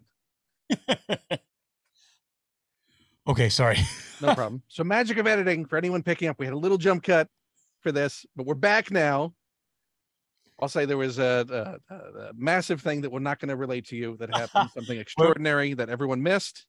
And for those of you who watch my my YouTube channel where we have the drinking game, refill your drinks. That's all I have to say. So we were talking about which Black Series figures. Yeah, which ones are your retainers? Which one are the ones that you'd never part with? Besides Filoni, we got Filoni, signed Filoni so far. Signed Filoni one. I want to keep the Mandalorian stuff, just because that's having been on that show for me. Like those characters, those figures, for me mean something a little bit more than just a collectible. So I have a lot of them. So I'll keep those. But all the other ones I can lose. And it's funny too, because they'd all been in boxes in the back room, and it's like, oh, I forgot I had this. And so that's, for me, it's like, if you're collecting and you forget the stuff that you have, maybe you didn't really need it to begin with, right? And so I think in terms of space saving, it's a lot. So I'll be able to like just gain more back in terms of that, and something's got to go out. And well, there's like 2 or 3 of those that I can't find, so I'll ask you when you're putting it in, see if you have it, because I would be very happy to give any of them a new home. Okay, yeah, and that's the other thing too. It's not like I'm dumping them in the garbage or this or that, or just it really is. I have a list of, I'm curating a list, and then it's like, I'm going to put it out to friends first. Say, hey, this is what I'm getting rid of. Is there anything that catches your eye that you need? If you do, give me a shout. Otherwise, a lot of stuff, I mean, I'm just going to take it to the collectibles shop. They'll give me a percentage of what they think they can get from them. But at the end of the day, it's like that money's already gone. It's not like I'm trying to get my money back. I'm trying to get space back. Right. And you know that you're not leaving that collectible shop empty-handed. Yeah. Yeah. You're going to use whatever that trade is. We'll see. I know that feeling, because I have been slowly going through. So I have particularly during the 2000s, I got a lot of promo stuff sent. Okay. Because I do a ton of reviews, and a lot of things would come in. A lot of stuff, after you've done it, it wasn't something that was a thing that I was particularly excited about. It was just a thing that arrived. But that stuff is set up in the attic that very much is the end of Raiders. And so it's been slowly but surely going through. And it's like, do I need this? Do I want this? Does it mean anything to me? If not, I know there's other stuff that I want. Yeah. And the shop seems to want it. So if they want it and there's other stuff I want, this seems like a good mutual situation. Yeah. To free up that daunting amount of just stuff when it reaches that point. Mm-hmm. And knowing that I really haven't put a dent in it. So shout out to Memory Lane Collectibles in Wilmington, North Carolina. If you're ever filming in Wilmington, head out to Memory Lane. You will love it there. It is a great little shop. As you have, I mean, what is your local shop that you... Treehouse Collectibles on Dawnlands and Salmon. That's my go-to. Great shop there. What I love about it is how it's grown so much from its very humble beginnings. And the new owners. I mean, it used to be, you got those shops that they have those collectibles in the window, and they've been there kind of like forever, and they don't The move. sun-faded ones. Yeah, and also because the owners, previous owners, refused to part with it under a certain price. They go, well, no. So we just sat there and sat there and sat there, and no one would buy it. This new shopkeeper is like, okay, they're flexible on prices. They'll negotiate or this or that. And what I love is there's a constant flow of new items coming in and old items going out, because they know it's better to sometimes take a loss on a few items if you get repeat customers and people continually bringing stuff in. Oh, I know that place works, and they have great stuff, and they'll work with you on it. Then I'm going to go to that place. Exactly. Instead of the place that goes, no. And it's just like, okay, it'll sit there for another 10 years. You're not going to hit a home run off of this. You're not going to get anybody who's going to go in and go, oh, yes, I'll pay that exactly, and walk away. There's a reason why it's there for so long. It's like going to a garage sale and somebody not moving on a price. It's like, but you want to get rid of this, don't you? Right. And also, maybe if you knock it down, I'll buy these 3 other things just because I'm looking at it, and suddenly in my mind, I'm like, I'm getting a deal on that. Might as well pick up some other stuff. Yeah, that's exactly it. So they're great there for that. The new owners are fantastic. And I've already let them know. It's a heads up. I'm getting rid of my Black Series stuff. So there's going to be a lot of stuff coming through. Incoming. Yeah. So it'll be great. And it's still not enough room for all the Hot Toys that's coming in. No. So your number one choice. Before you tell me, was it difficult to rank this up to be your number one? No, this was always going to be. Yeah, this one, when I came home, I had a mountain of boxes, and there's certain Hot Toys. I mean, I'm sorry, they're all Hot Toys, everyone. No Black Series figures, nothing, no vintage collection, although there will be some honorable mentions for that, for sure. But this one, it has been all Hot Toys. I took it out. I did an unboxing of it a while ago, and I never really got a chance to take it out and display it or really, really sort of play with it. And I was redoing the display behind me, and I spent a good 3 hours just tinkering with this particular Hot Toy, blown away by its design, the functionality, the amount of accessories, what it actually does, and the materials, the construction of it, just knocked it out of the ballpark for me on every single level. And the wow factor of it still blows me away. And the simplicity in which you can install batteries, for example, on it, it's just smartly designed and put out. And I am talking about Hot Toys R2-D2, the deluxe version, die-cast metal dome. It's got like 16 different accessories, from the radar dish to the little portable hatch where Luke Skywalker's lightsaber can fit in, all the different armatures. It's brilliant because they all use magnets to pop them in place. There are no finicky little holes or whatnot. They're solidly put on there. The attention to detail to all the little armatures, from the welding torch to the information port to the buzz saw to the little hands, the little pokers that come out. And the capper is the lights and the sound fonts on it. Now I'm just going to take it out.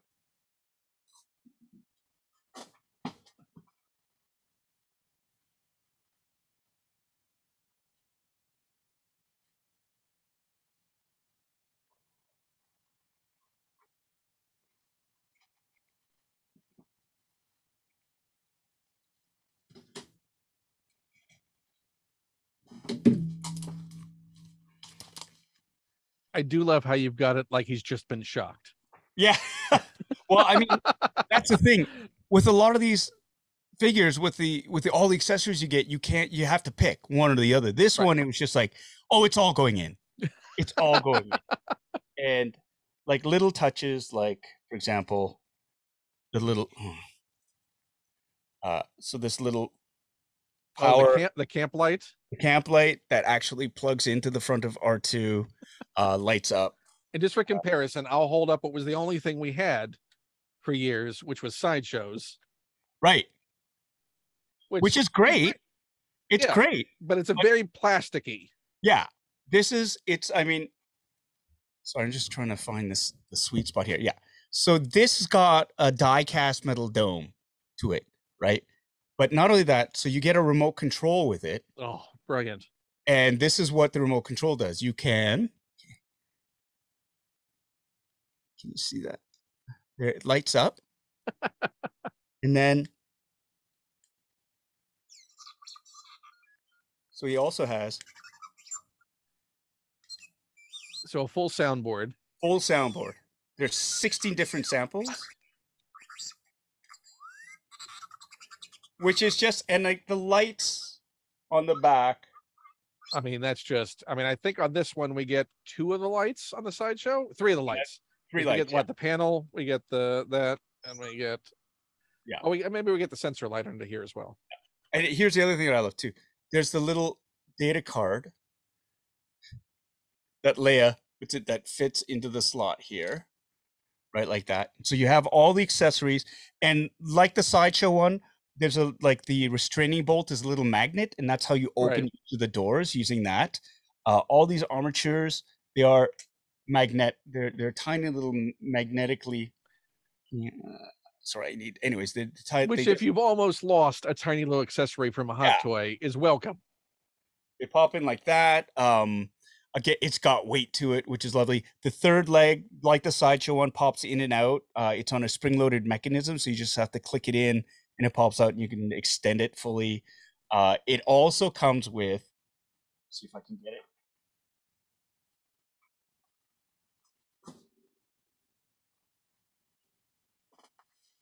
This little hologram emitter and 2 layers. And right. Also the leaning up. And then the one of her crouching down, which I think leaning down for the box, just because. But here's, oh, for fuck, sorry, nothing can be easy, right? Well, it's a tiny little thing. There you go. Oh, that's brilliant. So, and I love the little lines, like the hologram lines that they've actually etched in, so it looks like it's screen accurate to the. I feel so bad for the sideshow one right now. I mean, and the sideshow ones, it's nice. I have the deluxe version of the sideshow one in the same. Does he look sad enough for you? Yeah, it's just like, you can when they're side by side. Look! Oh, look! He's so hurt right now that he's been supplanted by a superior. Oh, look! Oh, there you go. He's he can't even look. Don't be sad.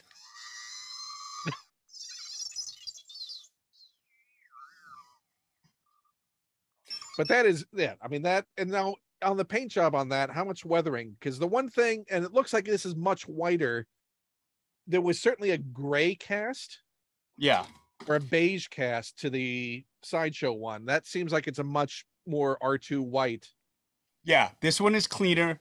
The sideshow one has more weathering on it. Looks like, he's just been back from Dagobah. This is a much cleaner look, although if you look at his treads and the wheels, the wheel wells, they're a bit scuffed up, a little bit darker, but for the most part, he's clean.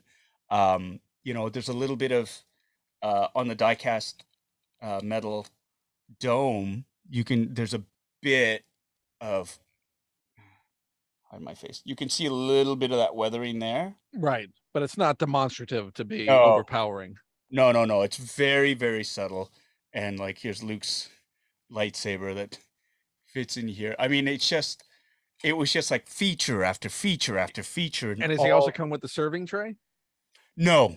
The sideshow one does. So the sideshow, the one thing the sideshow has going for it still is he comes with the Return of the Jedi serving tray. There you go. And I haven't seen if it fits on this one though.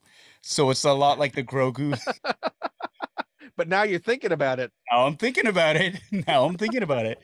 But the sideshow one is great. It is great. It's a great one. That's the first one I unboxed out of the 2. It was very inexpensive. I mean, the great thing about that for its time, it was not a huge sticker shock to have a great R2.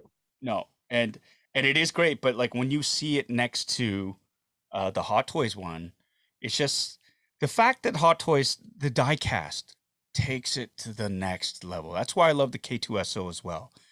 He's metal. That's a droid, right? It's not plastic painted to look metal. Right. It's metal. And I love that aesthetic. I just love that sort of accuracy. And so that was the thing. Like I played with this R2, like to take the dome off, it's quite easy. You rotate it till it gets to a certain point and it lifts right up. and it's foolproof because they have two pegs that are different sizes, and so they can only go a certain way, and then it Right. just fits right in, and that's where the batteries go in, into the dome. He's just, I mean, I almost expect him to just keep moving on his own, or for the dome to rotate on its own, right? But as a It's one to everything you'd go, want. yeah, yeah, It's and again what we talked about with the Grogu. It's the emotional R2. It's what yeah, your emotional memory of what R2 should and could be. and just the lights, and then just being able to do that. It's just like, how can you not? And Hot Toys has not gotten it right all the time when it comes to accessibility of battery compartments and switches. And different sizes of battery. Like, there's no uniform battery size either. Like, you'll get a toy like this one itself. I mean, I get it, right? Like, this tiny little power unit, it's got to have, because it's so small, you've got to have, The itty bitty. yeah, right? But it's like, my heart always sinks when I see the different battery sizes in a large tray. And they go from, the LR44s to the teeny tiny, like, are you kidding me? Those aren't batteries. Oh, and they never really indicate which direction they should go. I don't know how many times I put them in and barely got them in. And you've had that spring trap of when you try and get them and they just Yep. Yeah, I hate that. That's just like, and guaranteed like it's gonna happen. just give us an arrow or tell us which way. Like You bumpy know what? side that way. If you look like really, really like you need a bright light, they actually have a little symbol like of which way the battery goes. I'm saying Hot Toys, we need more than that. We need or when you hit it with the light, it glows. 100%. Can we get a little fluorescence on it? 100%. Something to make it easier. Or just clearly draw it in your instructions. Right? Like, you yeah. love instructions. That would I be do. great just to have I it do. like clearly delineate that's a forearm, that's the tapered part, that's Yeah. the way it's got to go. And that's literally its only job. So come on, let's go.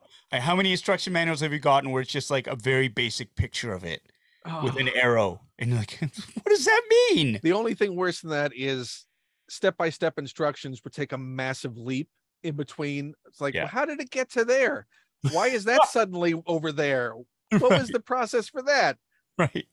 Why is this thing only 3 steps and it's taken me an hour? It's a skill. Yeah, no, but yeah, so many beautiful light up features are wholly unused in Hot Toys just because I'm not going to take a jacket off to turn it on. Oh, okay. So that Luke Skywalker snowspeeder, it's gorgeous, but I almost lost my mind trying to get that arm in because you've got to fit it through the flight suit. So you can't do it properly because the armhole is so narrow that you have to almost take off. And it's a flight suit, so it's all one piece. Yeah, and so I had to take off all the gack, pull the arm out of the sleeve to do it. I get the arm in, the batteries died on the light, so it doesn't even light up anymore. It's like, oh, come on. And that's the other rule.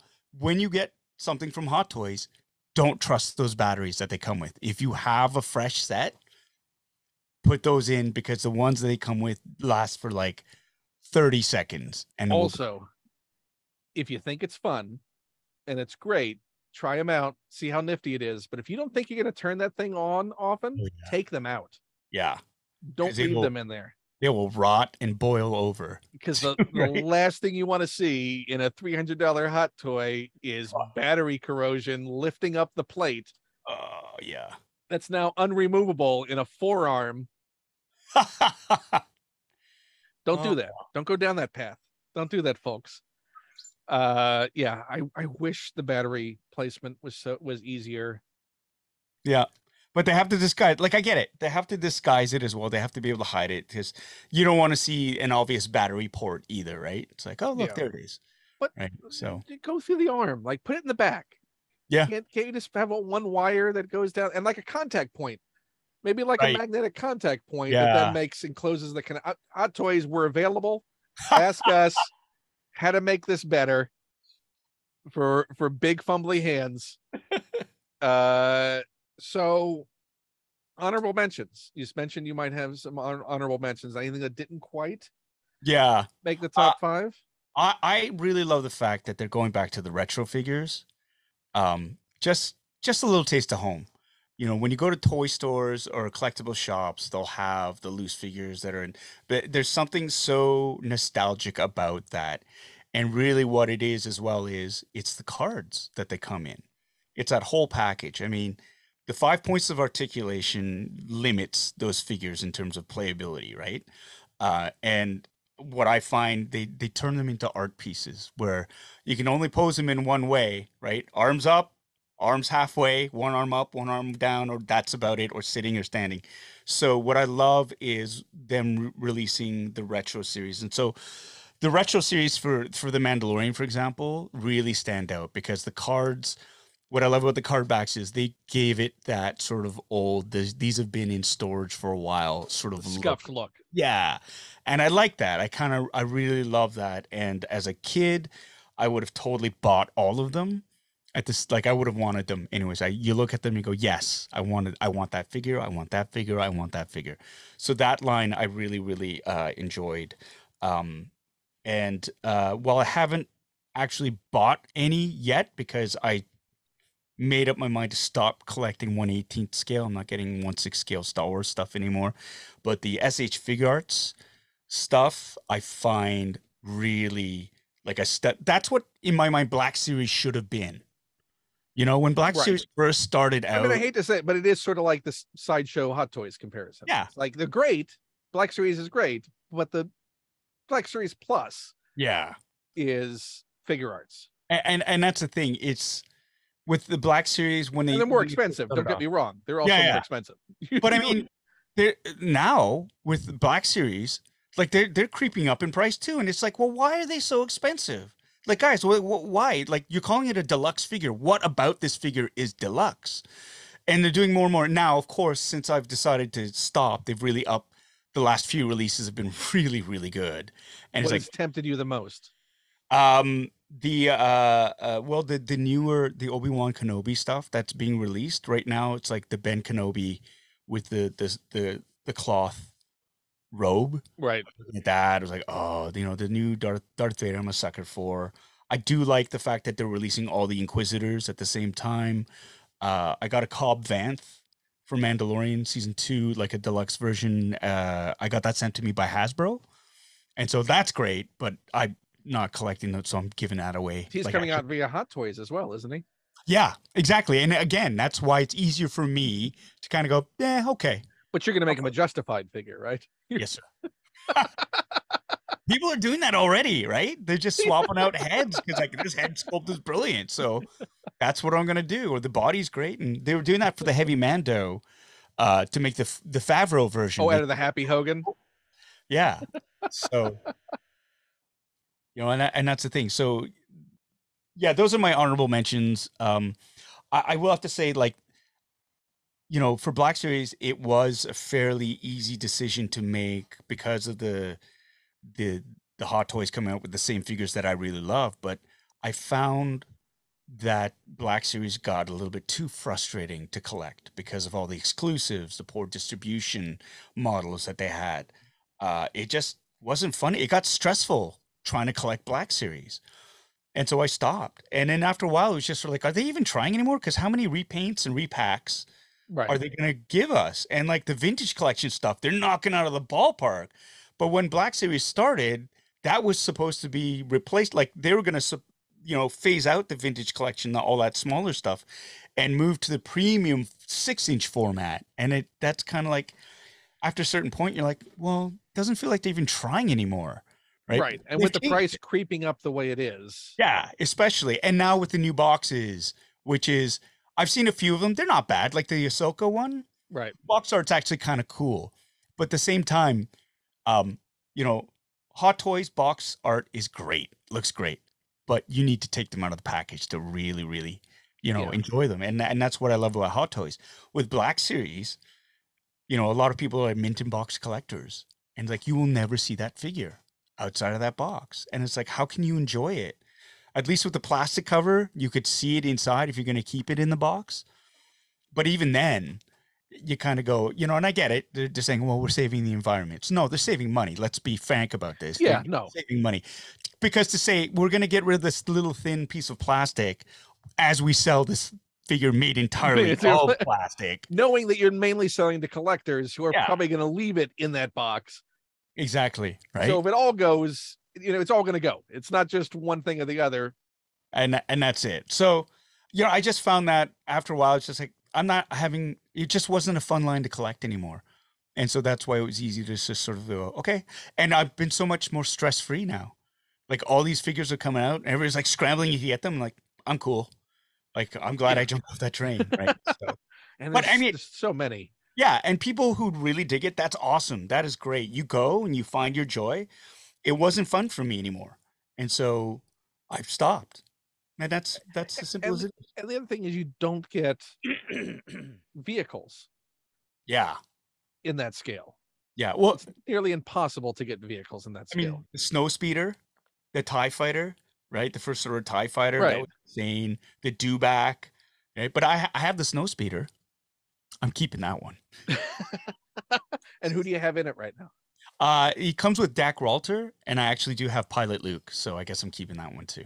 Yeah, see, that's how they get you. That's how they get you. It's a slippery slope. You're not fully out. You're not going to let you out. No, but I already have those, right? It's not like I have to buy. And you know that Carson Teva is going to be in Black Series first. I know. If it ever comes out. Although a retro collection, Carson, they seem to be rolling out the retro a lot faster. Yeah. When it comes to the amount of character. Yeah. I mean, it's cheaper to less articulation, less paint ops. So maybe that's the big thing. Let's push for them to get a Carson Teva in the retro collection. I actually I commissioned a custom build of a retro Carson Teva and Trapper Wolf 2-pack.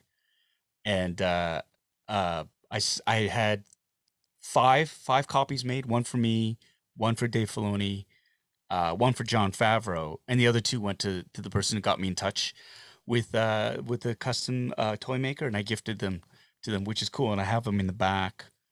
I think I can get them if you want to wait for a second. Please. Yeah, definitely. You can get it.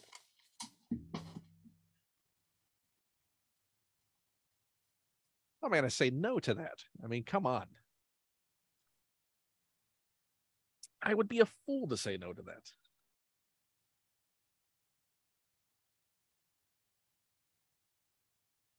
Well, excitement's building.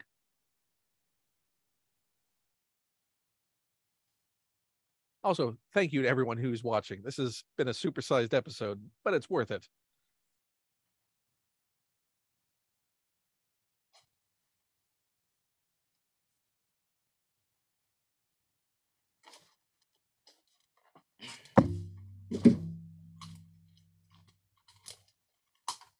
Yeah, headphones. Come on. Bane of my existence. Here it is. So I got this custom built. Oh, that is brilliant. Set, right? So they use the regular X-Wing pilot bodies. They just did the repaint of the helmets and stuff. And we got the cards sort of designed. So there's Trapper Wolf and there's Carson Teva. And then the back, which is really cool. And then they did the mock, sort of like the rest of the Mandalorian line. And then the two of us on the end of that. That is brilliant. Yeah. So if we're looking at the retro line, then you're one of only, 3 bearded characters? Yeah. Well, Filoni would be one of them, too, because he kind of has a beard. And Filoni. Yeah. So it's you, Greef Karga. Yep. Filoni, and General Maydean.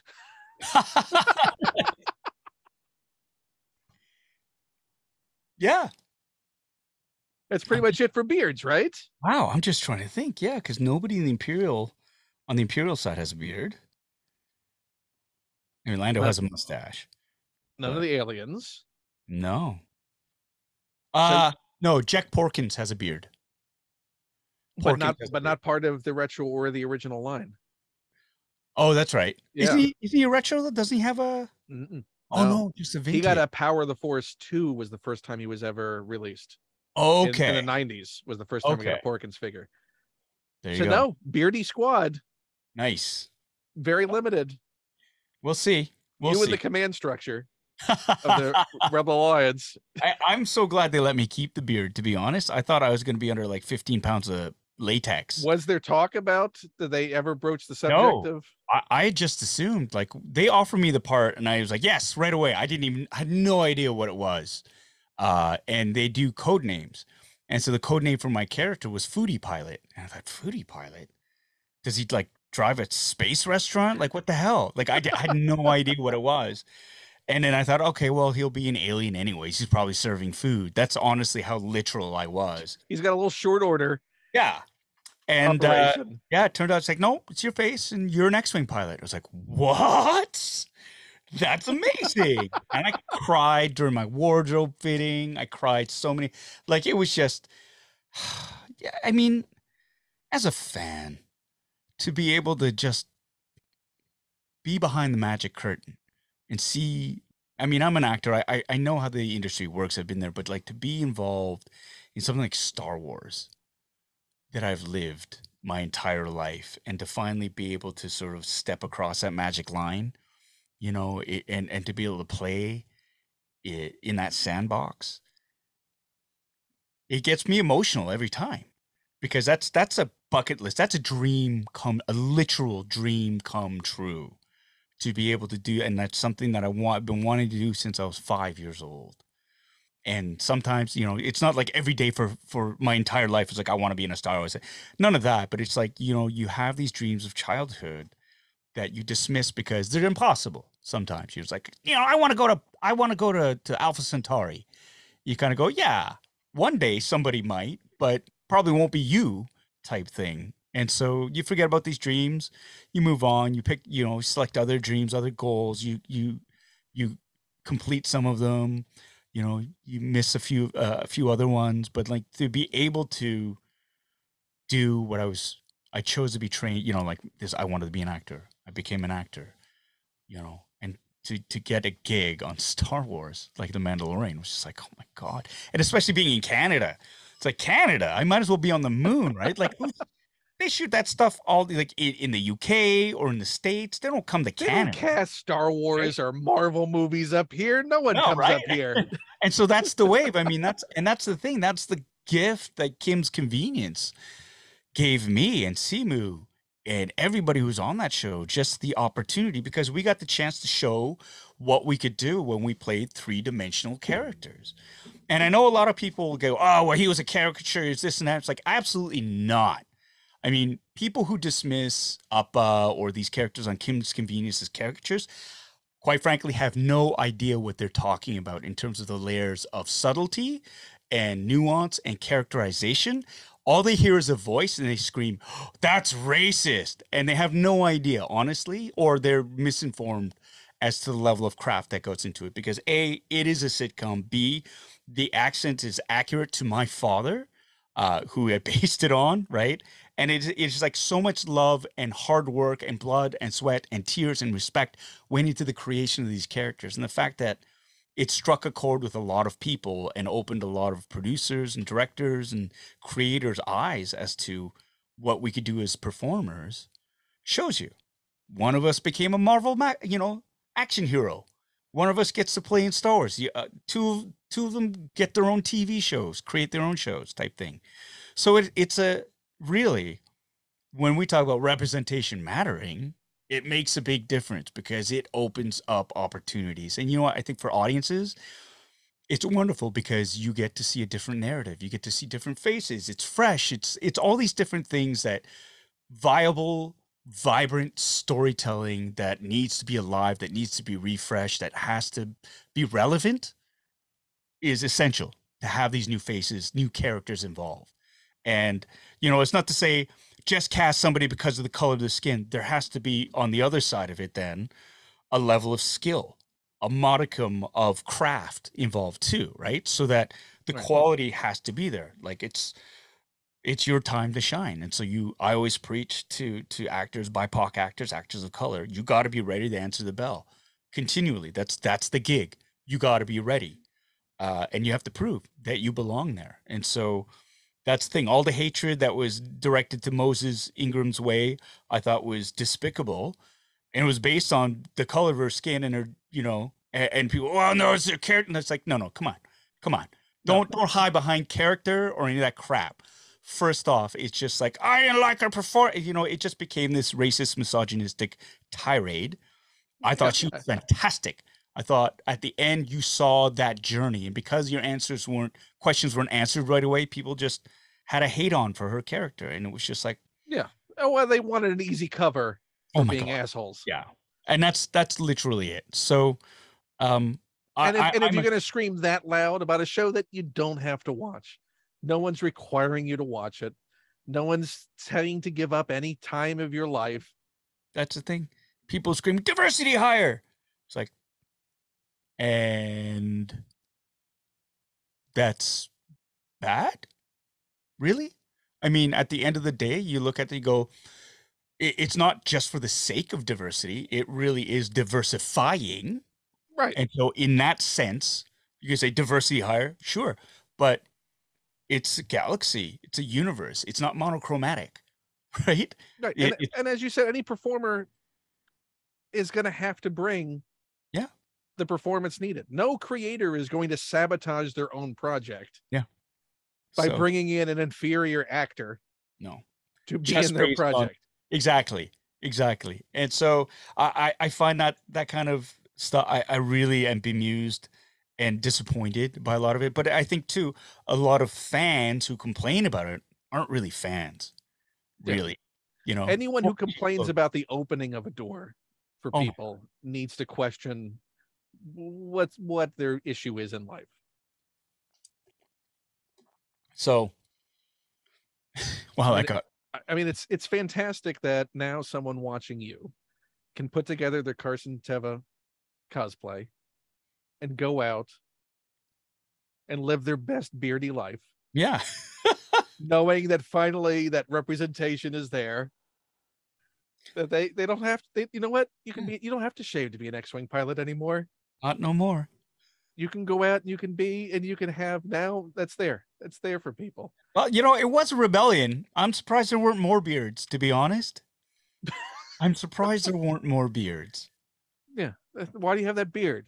It's a rebellion, right? Rebellions are built on beards. Come on. Let's go. The Beardy Bellion. There you go. So have you, I mean, we haven't done, conventions yet. That's probably the cruelest thing. Yeah. Amongst, on the lower tier of cruelest things of the pandemic was your character hit at a time when everything shut down. Yeah. So you, who loves cosplay, have not done any cosplay. You didn't even get to go to Celebration, though. No, I did not get to go to and that was more out of I was shooting Avatar at the time, and we were nearing the tail end of it. And I honestly, too, I wanted to go, but I also had to be very careful about catching COVID. And a convention that size wasn't worth the risk. No, and a number of people did catch COVID, like that I knew, like half the people that I knew who went there caught COVID. I know, I've heard that a few of the guests caught COVID as well, and so it's just like it honestly surprised me. Yeah, how many active productions sent folks down. I know. Once I saw, I was like, "You're putting nonagenarian John Williams on a stage at that? What are you doing? Why are you doing that to us? Don't do that to him. Yeah, he's a national treasure." Harrison Ford is unkillable. We've seen that. Planes have tried. Yeah, right. Doors, nothing. Air traffic controllers will tell you nothing will take out Harrison Ford, but you're not putting nonagenarian John Williams up in that crowded, largely maskless hall. Yeah. That just stunned me. I don't know. It's after a certain point you kind of go, I think people are just like, meh. How bad could it be, right? Well, until you've done this, right? Yeah, unless you get it, then it's like, oh no, I could have avoided this. I know, right? And so that's the one thing I really would have loved. Would have loved to have gone, but you know what? It's cool because I'm in season 3 of The Mandalorian, right? And I can't wait for that to come out because I get to do a little bit more, which is great. And this character who I thought was going to be a one-off ended up in 2 episodes, and then an episode of Book of Boba Fett, season 3 of Mandalorian, you know, and it's like my This is when cup you runneth finally over. get your desk, right? This is going to be the action desk. We'll This is going to see. be the wastebasket and the action desk. I can say nothing. Filing them with Oh. all of those data cards, just stacks and stacks of data cards. He's never going to get to them. He's going to hop in his X-Wing and leave those undone. You know, February cannot come fast enough. Cannot come fast I enough. don't know how you managed to get through the time of not being able to talk about things. Yeah, no, that was tough. And to be fair, you've had enough drinks on streams that you are the skill alone of being able to not, because when you're in a stream, you're just talking to fill time as you're playing. So you were skilled. Thank you. Well, you know, I have to say. But I've learned too that so much of what you say, even about other things, can be taken out of context as well and misconstrued. And it's just like, it's really interesting. And it's happened a couple of times talking about Avatar things, right? People have asked me and I just answered the question, and like my answer has turned into this huge, like, oh my God, like, you know, Paul Sun-Hyung Lee confirms Avatar will be more towards a mature audience. And it was like, no, I mean, I said the themes were going to be a little bit more mature. I said the original animated series was geared, it was on Nickelodeon, for Christ's sake. So yeah, it was geared towards a younger audience. This is on Netflix. It's not for little kids. And that's basically all I said. But I mean, it's clickbait country, right? So everybody's like, they need that misleading headline. He said he has an inch longer mustache in this. Right? This is not. That's it. And it's like, oh, why? This is why we can't have nice things, you know? And, like controllers. Yeah, like controllers. Well, I can't wait to see what happens when Mando season 3, anything in the future. It was a joy to discover Kim's Convenience when I did. Thank you. And it's a beautiful body of work that you're building and continuing to build. I do want to share before we go the one honorable mention I have. Okay. I'm done relating my list. This is episode 6, so I've already said my 5. But there was a gift that came in the mail from a mutual friend of ours that I'm going to share. So it's Black Series, so you may turn your nose up at it. But this is one I didn't have in my collection, and he kindly picked it up for me. So this is from our pal Hip Optimus Prime. Hey, Nigel. So Nigel, nice. The Black Series Hun and Carbonite, the ultimate in-action figure from the Star Wars line, which also, as far as from a gift from Nigel, speaks volumes. Yeah. That's amazing. Action stand if you just want to prop him up somewhere. Yep. I have him. I think he might be one that I keep. So what I'm thinking is forget this action stand, because that's desk space and shelf space. Right. I'm just going to get one of those 3M strips and just mount them on a wall. Perfect. And maybe just change his position every once in a while. Just you know, one day you're going to find just the outline of it. He'll be freed. Right? And you see a little footprint. Also collectible. Yes, right. Why there's not an empty Han's already out of it Carbonite block. Come on, Hasbro, step up. You know you want to sell us things. Just use the same mold. Yeah. Yeah, come on. You just have to do the reverse of it. So there we go. So thank you again for being. It was an absolute pleasure. Please plug everything, the fun boxings, the channel. Yeah. I've been talking about this. I have a YouTube channel called Bitter Asian Dude Inc. It's on YouTube. The main show is a live stream that's on Sundays called Fun Boxing Sundays, where I open up one of my geeky collectibles, usually on a toy. I do a half-ass review and we chat. We also have a drinking game during the live stream. So the drinking game is a lot of fun. Alcohol is optional. You can drink coffee, tea, water, orange juice, blue milk, whatever floats your boat. But alcohol for me makes it that much more fun. And yeah, it is really just an evening of hanging out, talking about all things geeky and looking at toys. So that's Sunday nights, 7 p.m. Eastern. 4:00 p.m. Pacific time. I couldn't tell you what the times were in the rest of the world. So, but those are the North American standards there. I also have an Instagram channel, Angry Uppa. Check that out. I've got some fun content in there, some reels. I'm going to be starting to do, now that I'm back home, a little bit more sort of reviews on the run type thing, where I will do a more in-depth review of some of the geeky collectibles that we open up, some comparisons. For example, the EFX Boba Fett helmet versus the Black Series Boba Fett helmet. And like, I've got now 3 different Mandalorian helmets, one from Anovos, one from Danu Novo, one from Black Series, and one from EFX. So I've got 4. And so, like, to do a comparison of those would be an example of what we do. And you need to get another one and do that weathering that Tested did. Oh, that yeah. Adam and The Norm clear did on coat. theirs. Yeah. Yeah, the clear coat really made the colors pop on that. I saw that. That looked fantastic. Yeah. I might actually do that because now I got like so many Mandalorian helmets. It's nuts. You got to justify it. A channel needs content. I know. My wife needs justification for why I got those. So please help me. Send in ideas. Yeah, send in ideas. And we also do, like, on my channel, I've got, as Ken mentioned, I'm live streaming some Twitch, some Jedi Fallen Order play. So come for the profanity, stay for the pain, as I swear my way through getting killed multiple times while struggling with the janky controller. I gotta see you do that final boss battle on that difficulty level. You heard what happened though, right? No. So I've been playing Jedi Fallen Order, put hours and hours in, finally reached the final boss, the second sister, Trilla, spent 6 hours trying to defeat her. I had to move back from Vancouver home. PS4s with my friend Ryan Dole, kept it there. Now I was under the impression that saving the game would on the PS system would put it into a cloud, and access to it. I do not have access. So I came home to try to finish it, and I have to start from the beginning again.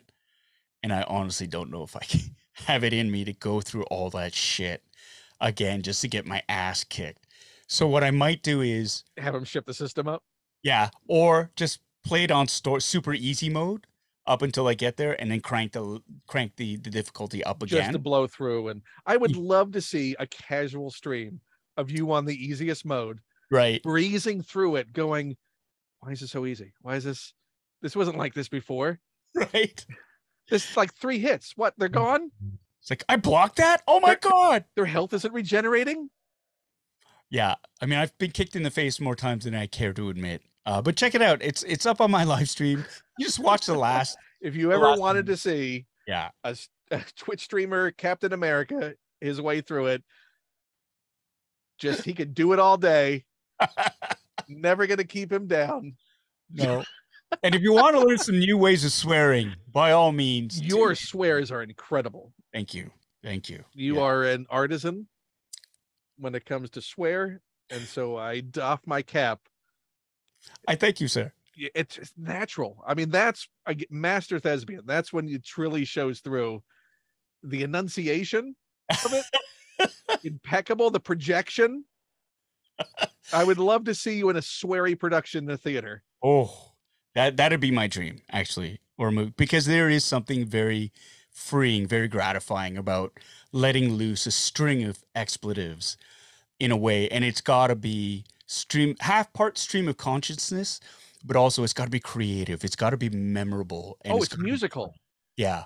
It is like sitting down for a full concert performance of profanity every time you stream. So salute. Thank you. And so I'll say thank you to everyone for watching this. I hope you've enjoyed it. This has been an extra long episode, but it was well worth it.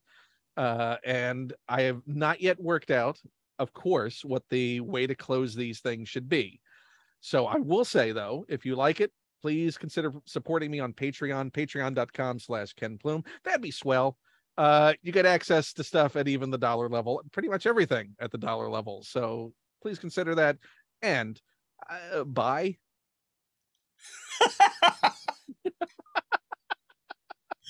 Stuck the landing. That was perfect, Ken.